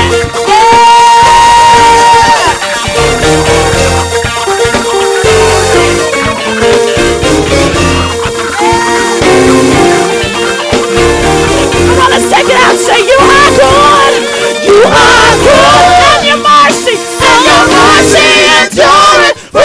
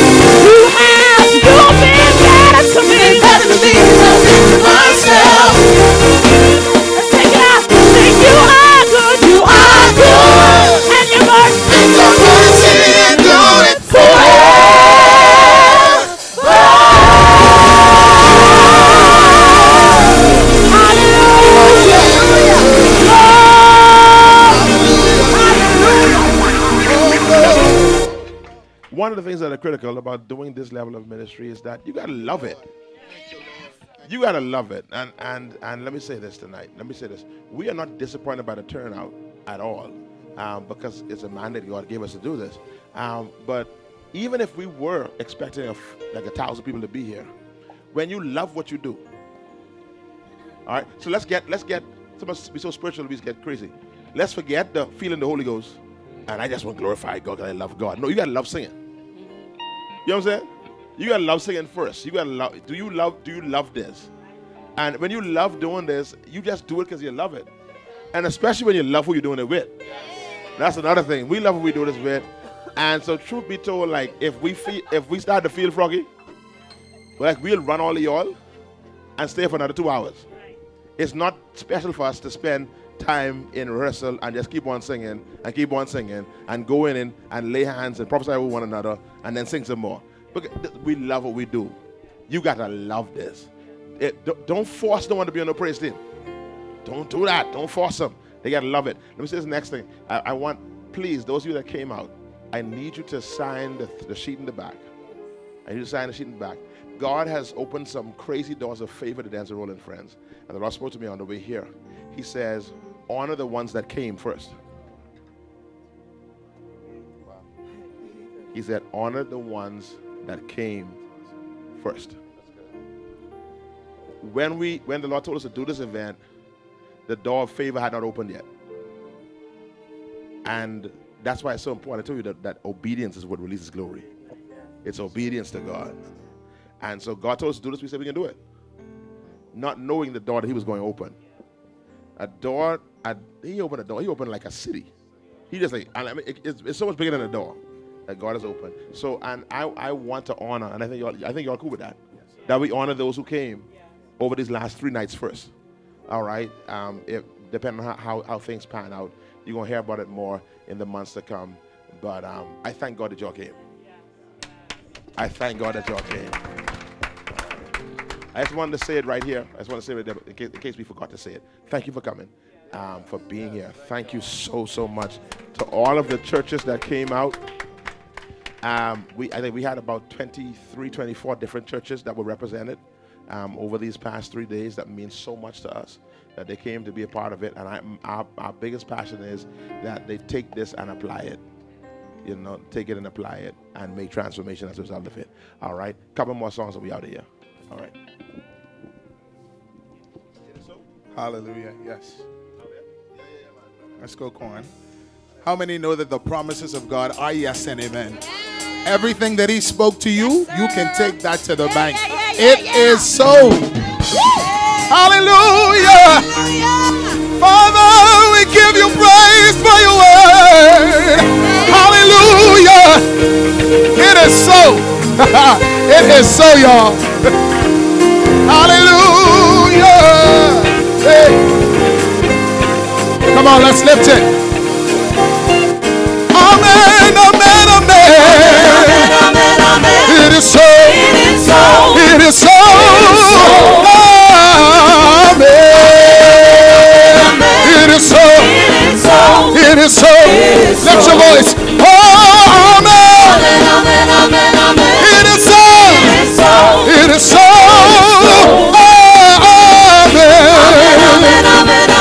It is so. It is so. Well, he is Alpha and Omega, the beginning and the end. And through every tribulation, he always calls his people to win. It is so. It is so. Oh, amen. It is so. It is so. Oh, amen. It is so. It is so. It is so. Amen. It is so. Well, he has saved us. He's redeemed us. He will hear us when we call. And through every situation, he delivers us out of them all. It is so. It is so.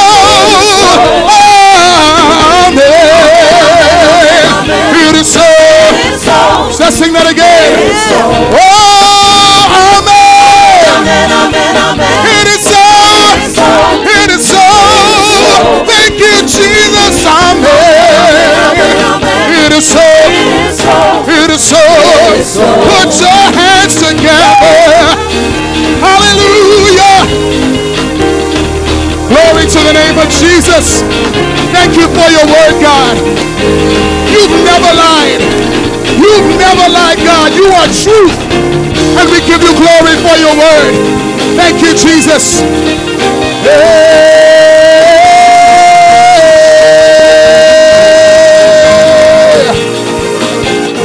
Every promise is yes and amen. Yes and amen. Yes and amen. Healing, deliverance is yes and amen. It is so. It is so. Yes and amen. You can believe what he said. It is so. It is so. Yes and amen. Give him glory for his word. It is so. It is so. Yes and amen. Yes and amen. It is so. It is so. Yes and amen. Sing God. Yes and amen. It is so. It is so. Yes and amen. He has spoken his word. And God, we believe you. It is so. It is so. Yes and amen. You can take his word to the bank. There is nothing lacking in him. It is so. It is so. It is so. It is so. It is so. It is so. It is. One more. It is.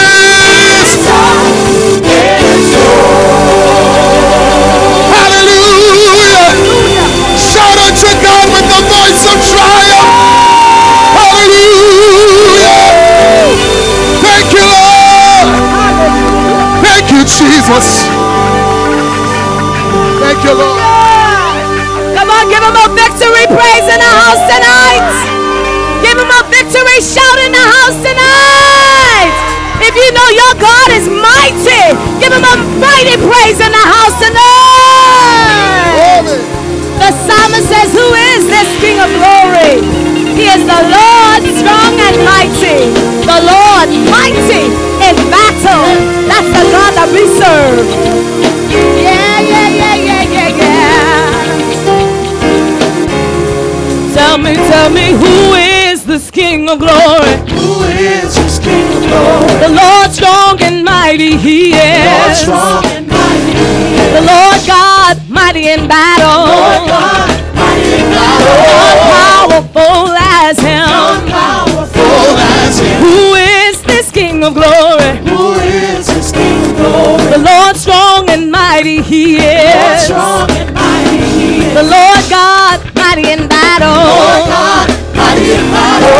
Powerful as him. Powerful Oh, as to him. him we sing. Hallelujah. To him we cry. Glory. He's the only one. Worthy of praise. Oh, Lord, you reign. Lord, you reign. Yeah. Victorious. We fear no evil. Fear no evil, 'cause you fight for us. Oh, you are mighty. You are mighty. Then you fight. You will win. Tell me, who is this King of glory? Who is this King of glory? The Lord strong and mighty he Lord is. strong and mighty he is. The Lord God mighty in battle. Lord God mighty in battle. Lord powerful as him. Powerful. Oh, who is this King of glory? Who is this King of glory? The Lord strong and mighty he Lord is. strong and mighty he is. The Lord God mighty in battle. Lord God mighty in battle. Lord powerful as him. Powerful. Oh, to him we sing. Hallelujah. To him we cry. He's the only one. Oh, Lord, you reign. Victorious. We fear no evil. 'Cause you fight for us.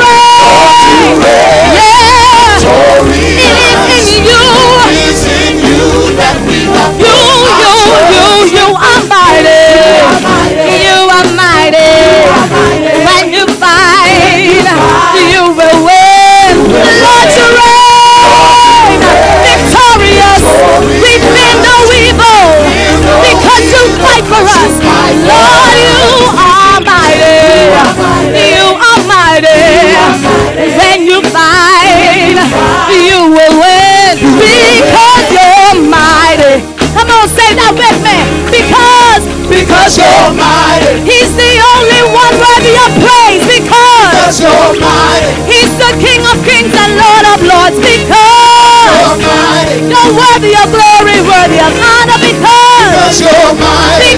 Because you're holy, you are mighty. You're mighty. Say, because you're mighty. Because you're mighty. Yeah, you are. Because you're mighty. God, you're mighty, mighty, mighty. Oh, you're mighty, victorious. You're all powerful and you're glorious. Say, you're mighty. You're mighty, victorious, all powerful, and glorious. You're mighty, victorious, all powerful, and glorious. You're mighty, victorious, all powerful, victorious, glorious. You're mighty, victorious, all powerful, and glorious. You are mighty, victorious, all powerful. Yes, you are, and glorious. You're mighty, you're mighty, you're mighty, you're mighty, mighty to heal. You're mighty, you're mighty, you're mighty. You're awesome. You're awesome. You're awesome. You're awesome. You're awesome. You take our breath away. You take our breath away. You take our breath away. You're worthy of the glory. You're worthy of the praise. You're worthy of the honor. You're worthy of majesty. We magnify your name. We glorify your name. We lift you up in this house. We lift you up in this house. High above our problems. High above our circumstances. High above our insecurities. You are high and lifted up. You are mighty. You're mighty. You're mighty. You're mighty. Mighty to heal cancer. Mighty to heal AIDS. Mighty to deliver. Mighty to save.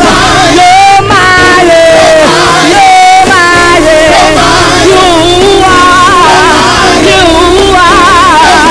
You're an awesome God. You're an awesome God. You're an awesome God. Yeah, yeah. So, Lord, you reign victorious. We fear no evil, 'cause you fight for us. Lord, you are mighty. You are mighty. You are mighty. You are mighty.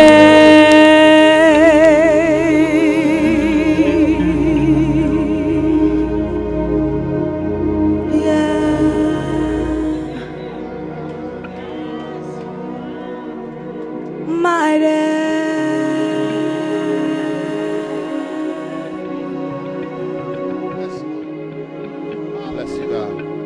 Oh, yeah, Bless you, God. oh, yeah, yeah.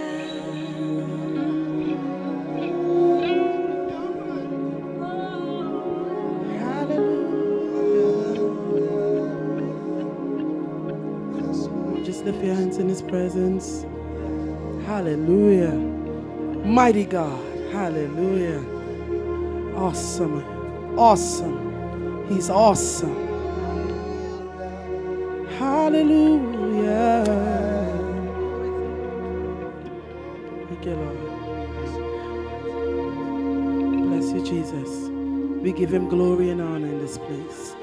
Come on, lift your voice and say something wonderful to him. Come on, lift it. Hallelujah. Father, it's an honor and a privilege to stand in your presence. Hallelujah. Holy, holy, God Almighty. It's a privilege to worship you. Maker of all universe.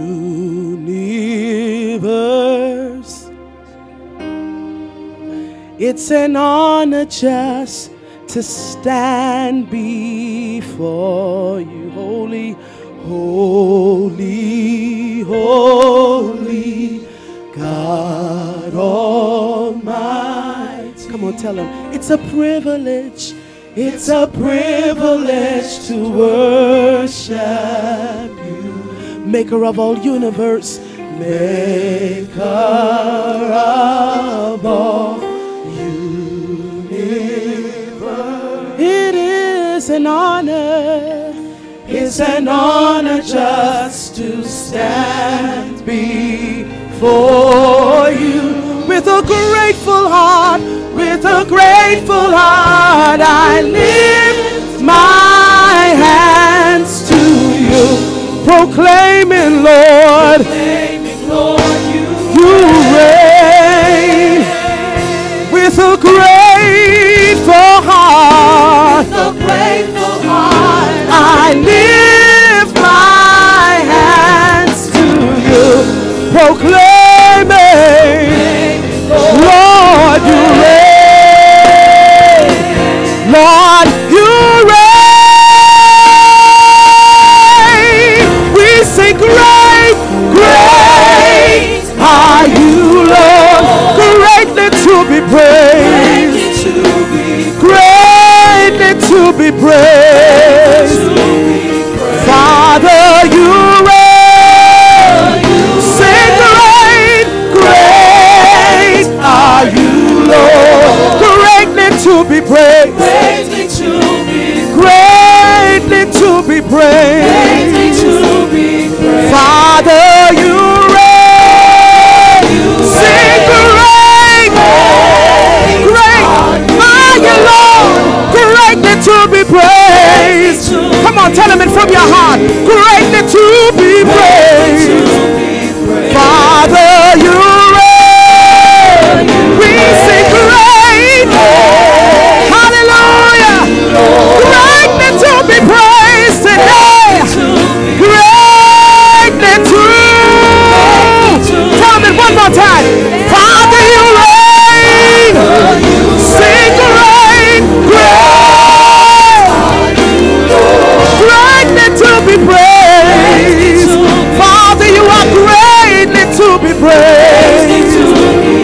Father, Father, you reign. Sing great. Greatly to be praised, Lord God. Greatly to. Father, you reign. Great are you, Lord. Thank you, Jesus. Great are you, Lord. Hallelujah. Great are you, Lord. Great are you, Lord. Let it echo in this place. Let's tell him he's great. Great are you, Lord. For 3 glorious evenings, let's tell him, great are you, Lord. For impartation, hallelujah, tell him he's great. Great are you, Lord. Great are you, Lord. Let's sing it one more time corporately on one accord. Great are you, Lord. Great are you, Lord. Lift your hearts and lift your voice and sing it to him. Great are you, Lord. We give you honor in this place. We sing great. Great are you, Lord. Great are you, Lord.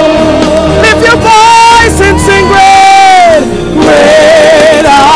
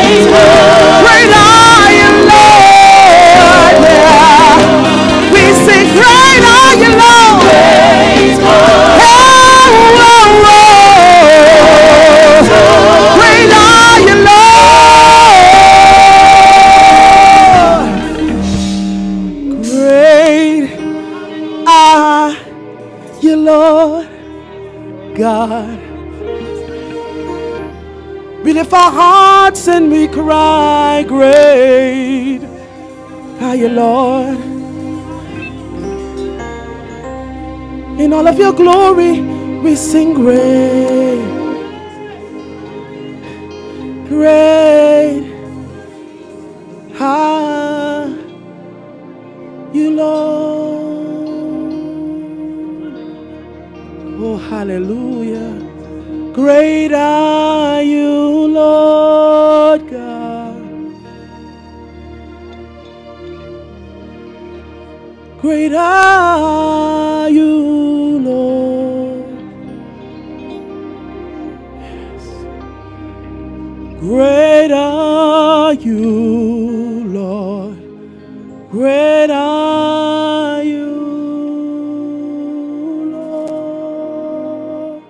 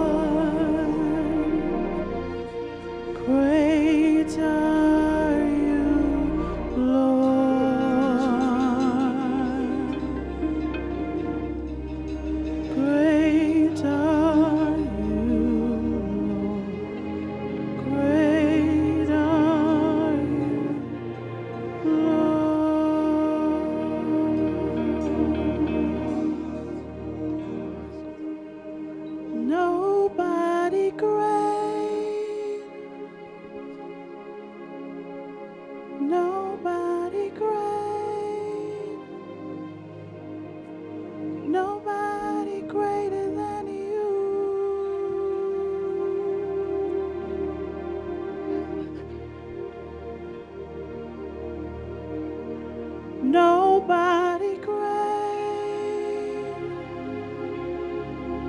Nobody great. Nobody greater than you.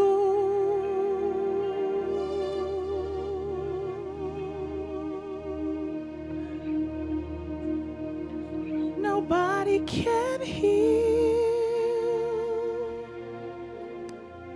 like you can.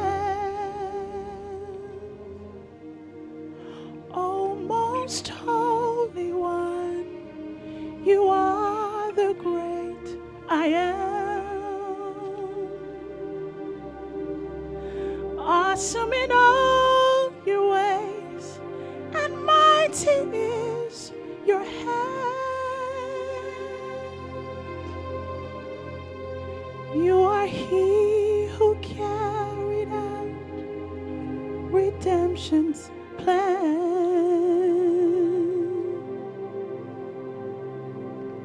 There's nobody great,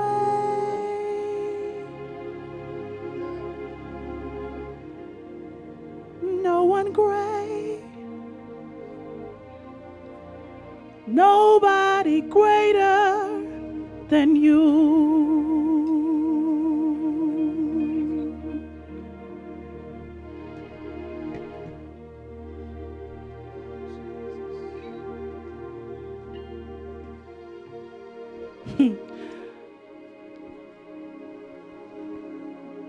Yeah. For the Lord is good, and his love endures. Yes, the Lord is good forever, and I'll shout it out from the mountain tops. Yes, the Lord is good forever, for the Lord is good, and his love endures. Yes, the Lord is good forever, and I'll shout it out from the mountain tops. Yes, the Lord is good forever.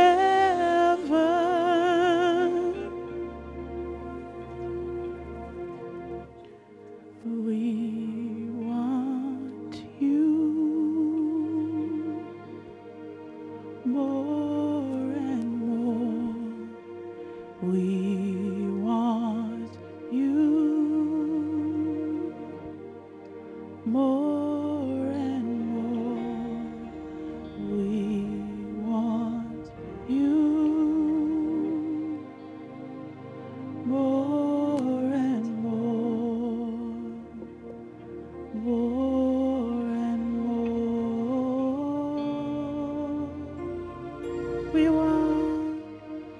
We want you more and more. We want you more and more.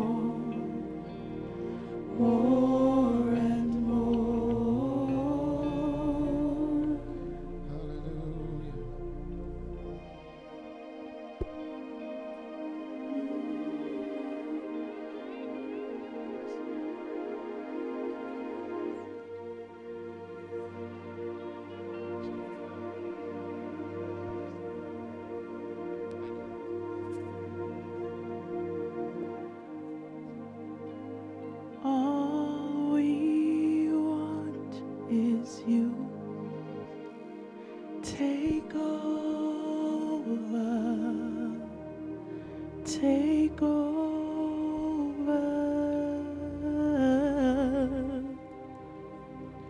till we are consumed by nothing.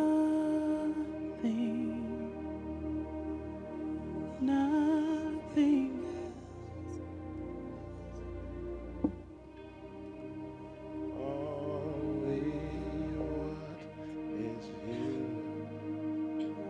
Take over. Take over.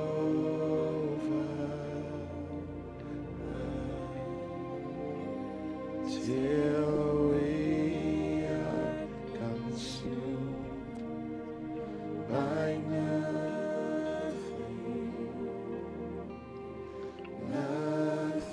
else but you. I just want to release the impartation before we go.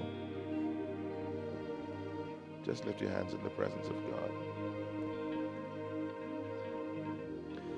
For the sake of time, we won't go through and lay hands on everybody. That's the beauty about glory. So, Father, we pray that you truly take over now. God, we are so grateful and so humbled by the grace you have placed on this people. Now, God, we stretch our hands toward those that have come. We stretch our hands and we say, Father, arise upon your people. Every church represented here, arise. We pray, Father God, that we not move to the place that we have stars in the pulpit and stars on the praise team, but let the glory fill the house. We pray, God, that the result of the corporate worship is a corporate glory. Glory that fills the entire house.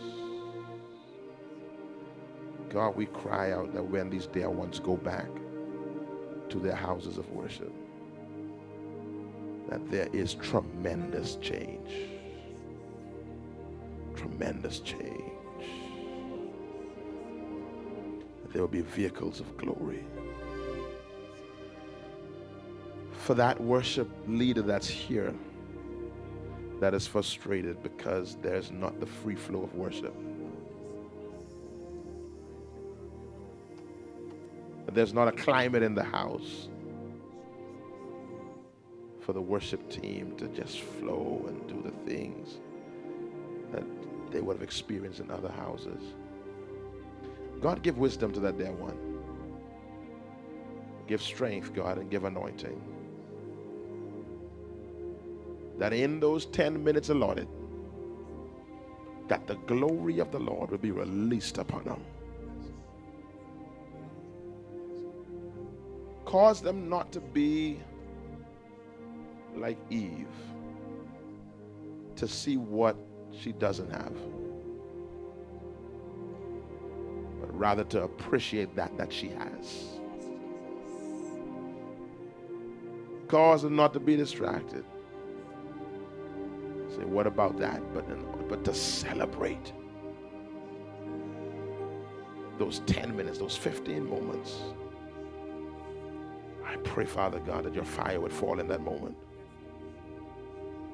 Cause an eruption to take place in that house. That the man and the woman of God will be able to declare what thus says the Lord to the house. So release that anointing now. Friends, let's stretch our hands out towards them. God, release that anointing. There it is. There it is. I felt it. There it is. There it is. There it is.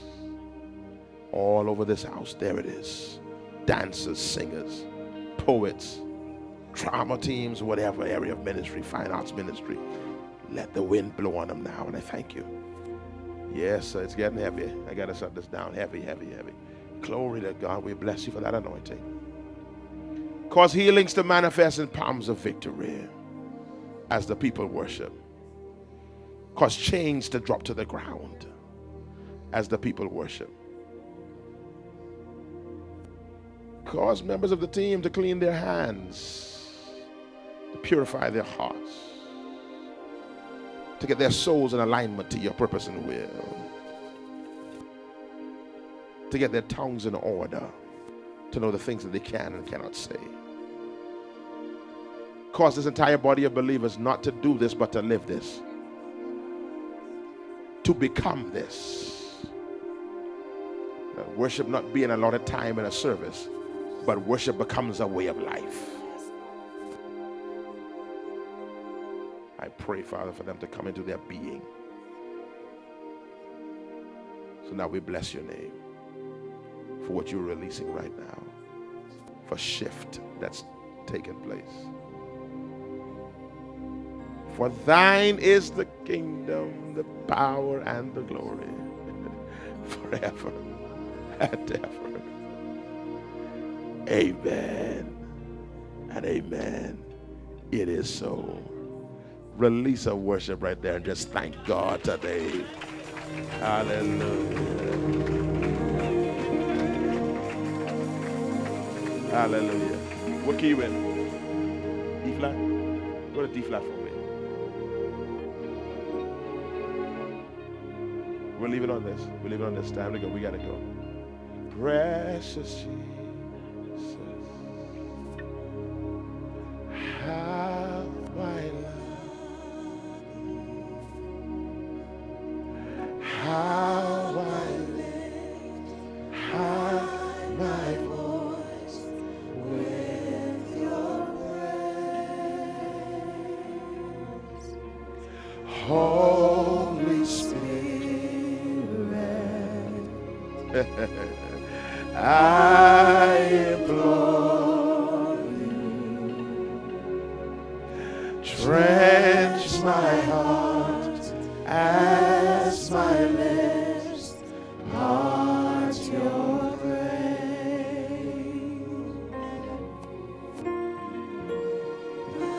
I am persuaded.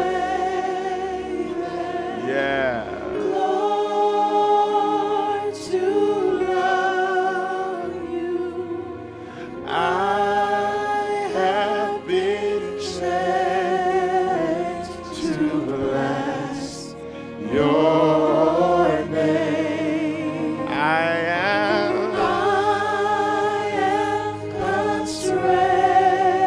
By this great gospel, by this great gospel, oh my,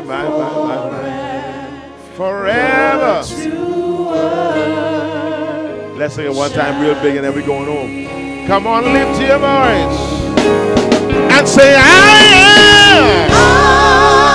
am persuaded, Lord, to love you.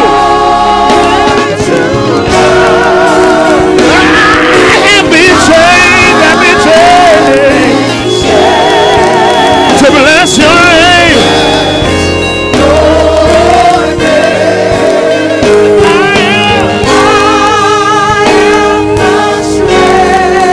I am.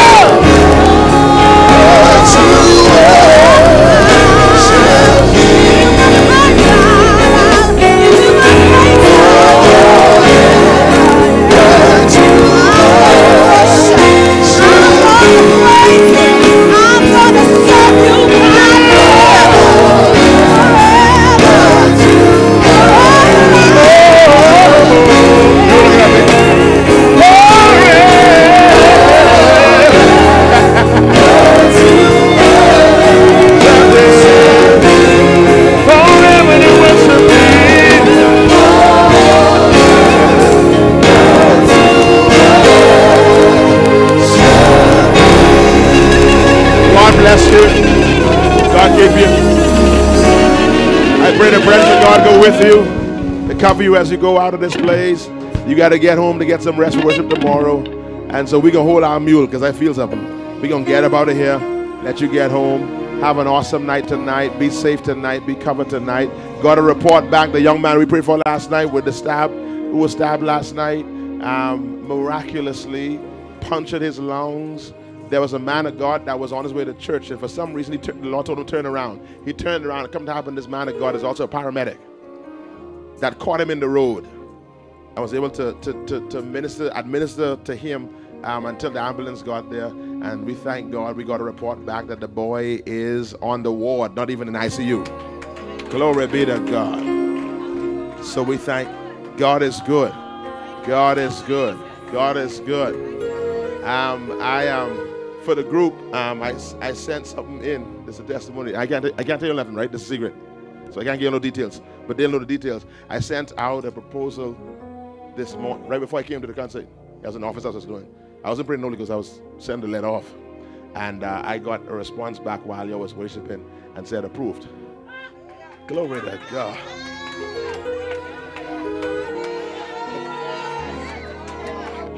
Y'all don't even know why y'all shouting, but boy, listen here.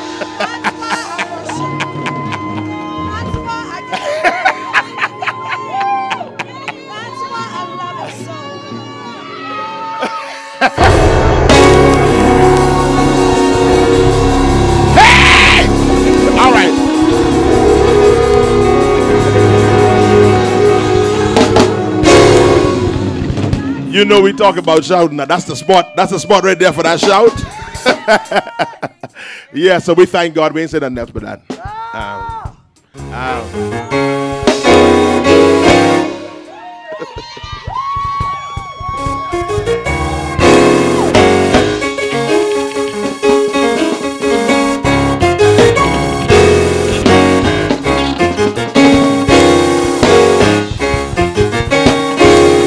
With the guy dance, just bounce.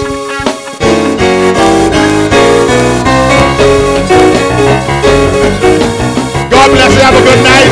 See you all next year for the next workshop. God bless you.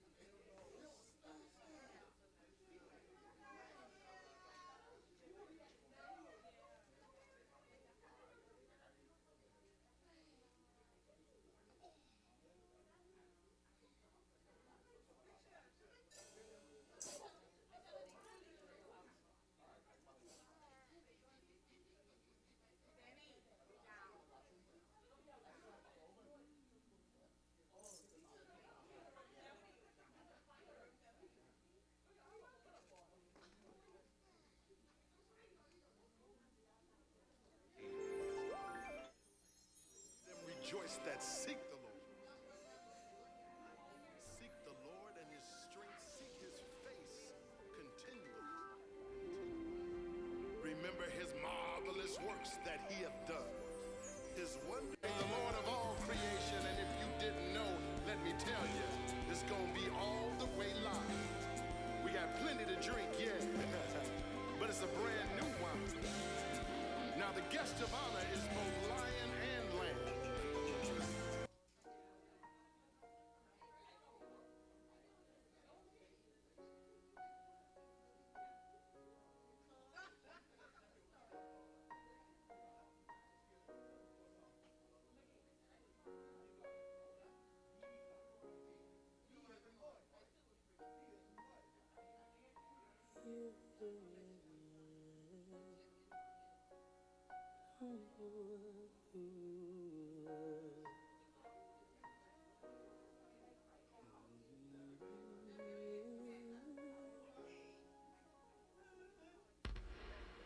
I used to be so broken, lost, empty. A heart with no beat, a singer with no song to sing. So I know the feeling, the silence is deafening. But in your pain lies a blessing, a sweet and sour victory. So keep walking, walking, walking, though it seems so far. No matter who you are, see there's one